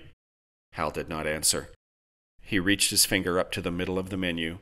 He selected his choice carefully. His finger was poised over the line, dramatically reminiscent of Zuzuzos himself when he started the new update. "Hal?" Hal tapped the menu line. The hologram closed. Hal slumped. Rachel tried to catch him at first, but he was too heavy for her. Zuzuzos jumped in to help her. Together they held Hal's body, slowly lowering him to the floor. Zuzuzos let go of Hal and stood, looking down in shock. Hal's body was lifeless, his legs spread out on the floor, his head in Rachel's lap. A tear rolled down Rachel's cheek. She caressed him lovingly. Hal's eyes were wide open, but they did not see. Rachel moved her hand to Hal's lifeless face. She moved her finger and thumb to his eyes. Gently, she touched his eyelids. She pulled them down, ever so gently. Hal's eyes were now closed. As Rachel held Hal, Zuzuzos suddenly seemed to wake up. He sprang into action, attempting to bring up the menu himself. Nothing happened. He tried to override. Nothing. Zuzuzos brought up a hard copy screen and tried to access the menu that Hal had turned off. Nothing. Across the city, across the country, across the free world, the Simu network was dying. Lifeless simulations lay slumped everywhere. Trilda lay on the couch, unmoving, a lifeless Rags curled up next to her. Brad lay still in Amy's apartment, as lifeless as Hal and Trilda. Sheila Barton walked the corridors of Barton Marketing, searching for Sanborn and Miss M, only to find them slumped over their desks. Back at Antarctica headquarters, Zuzuzos worked feverishly but without success to reverse the damage Hal had caused. Rachel continued to hold and caress Hal in her lap, rocking slightly, attempting to process the loss. Chapter 14. Amy and Adam. Amy and Adam stood outside the police headquarters, unsure what to do next. There was a stillness to the world that surprised them. All was quiet. They walked around to the front of the building. A lifeless body lay on the ground. As they looked out at the scene from here, what they saw made them pause. It was as if everything had just stopped. Pod sat motionless in the street. A quiet wind blew across the scene, meeting little resistance. Adam spotted another lifeless body nearby, slumped over a security checkpoint. Then, from the street, from the motionless pods, activity began to bustle. Pod doors opened and humans began to emerge, confused at first, then agitated, but eventually happy as they looked around their world and realized what had happened. Then all the people emerging from the pods realized where they were, and that the stars of their live show, Adam and Amy, were right there in front of them. Amy looked back at the building. She walked toward the front door and peeked through the glass panels. Simulated bodies were scattered across the floor. "What happened?" Adam asked. "Looks like the Simu network committed suicide," Amy said reflectively. "Sheesh, is this my fault?" Adam looked over at her and raised his eyebrows. "Well, you did plant the seeds of doubt," he said. "Maybe more successfully than I expected." They looked away from the building. "What are they doing?" Adam asked, watching as humans in the distance slowly began to merge and move toward them as a group. Suddenly helicopters flew overhead. old-style human-driven automobiles left over from the 2030s, considered collector's items and held onto by many aficionados for just such an occasion as this, came racing toward the police parking lot. The crowd of people ran from the street on foot, closer and closer. Adam and Amy froze, not sure whether to stay or run for their lives. They didn't have a choice. People were now coming toward them from every direction. As the crowd closed in, Amy realized that those in front, those closest to them, those closing in on them the fastest, were smiling broad smiles. And then the crowd was right on top of Amy and Adam. How did you do it? Do you have a comment? Why did you kill all the simulations? Do you have a secret plan to take over the world? What's next? Are you at war with Zuzuzos?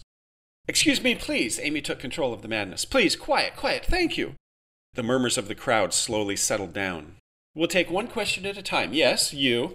Excuse me, yes, thank you, said a man in a brightly colored shirt.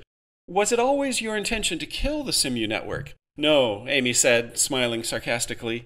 Our goal was much simpler. We just wanted to confuse the network. I never imagined that a little confusion would cause this much trouble. Are you two in love with each other? A woman shouted from the middle of the crowd. Adam looked at Amy. They smiled together. Yes, Adam said with a smile. Amy smiled back at him and leaned in to give him a quick kiss. The crowd cheered. Whoops came from all directions as a wave of applause and whistling rose and fell. What about the health risks? Another voice shouted from the middle of the crowd. A quiet pause settled on the crowd as Amy and Adam thought about their answer. Life involves risks, Adam began. He stopped. He looked over at Amy. Yes, Amy said thoughtfully, there are risks. We've taken risks. But we love each other. Sometimes you have to make a choice from your gut. Yes, your human, biological, intuitive gut, rather than from your brain. Amy noticed a man holding his hand up. Yes, Amy said, acknowledging the man, you have a question? You two have flouted the law in multiple ways, the man said.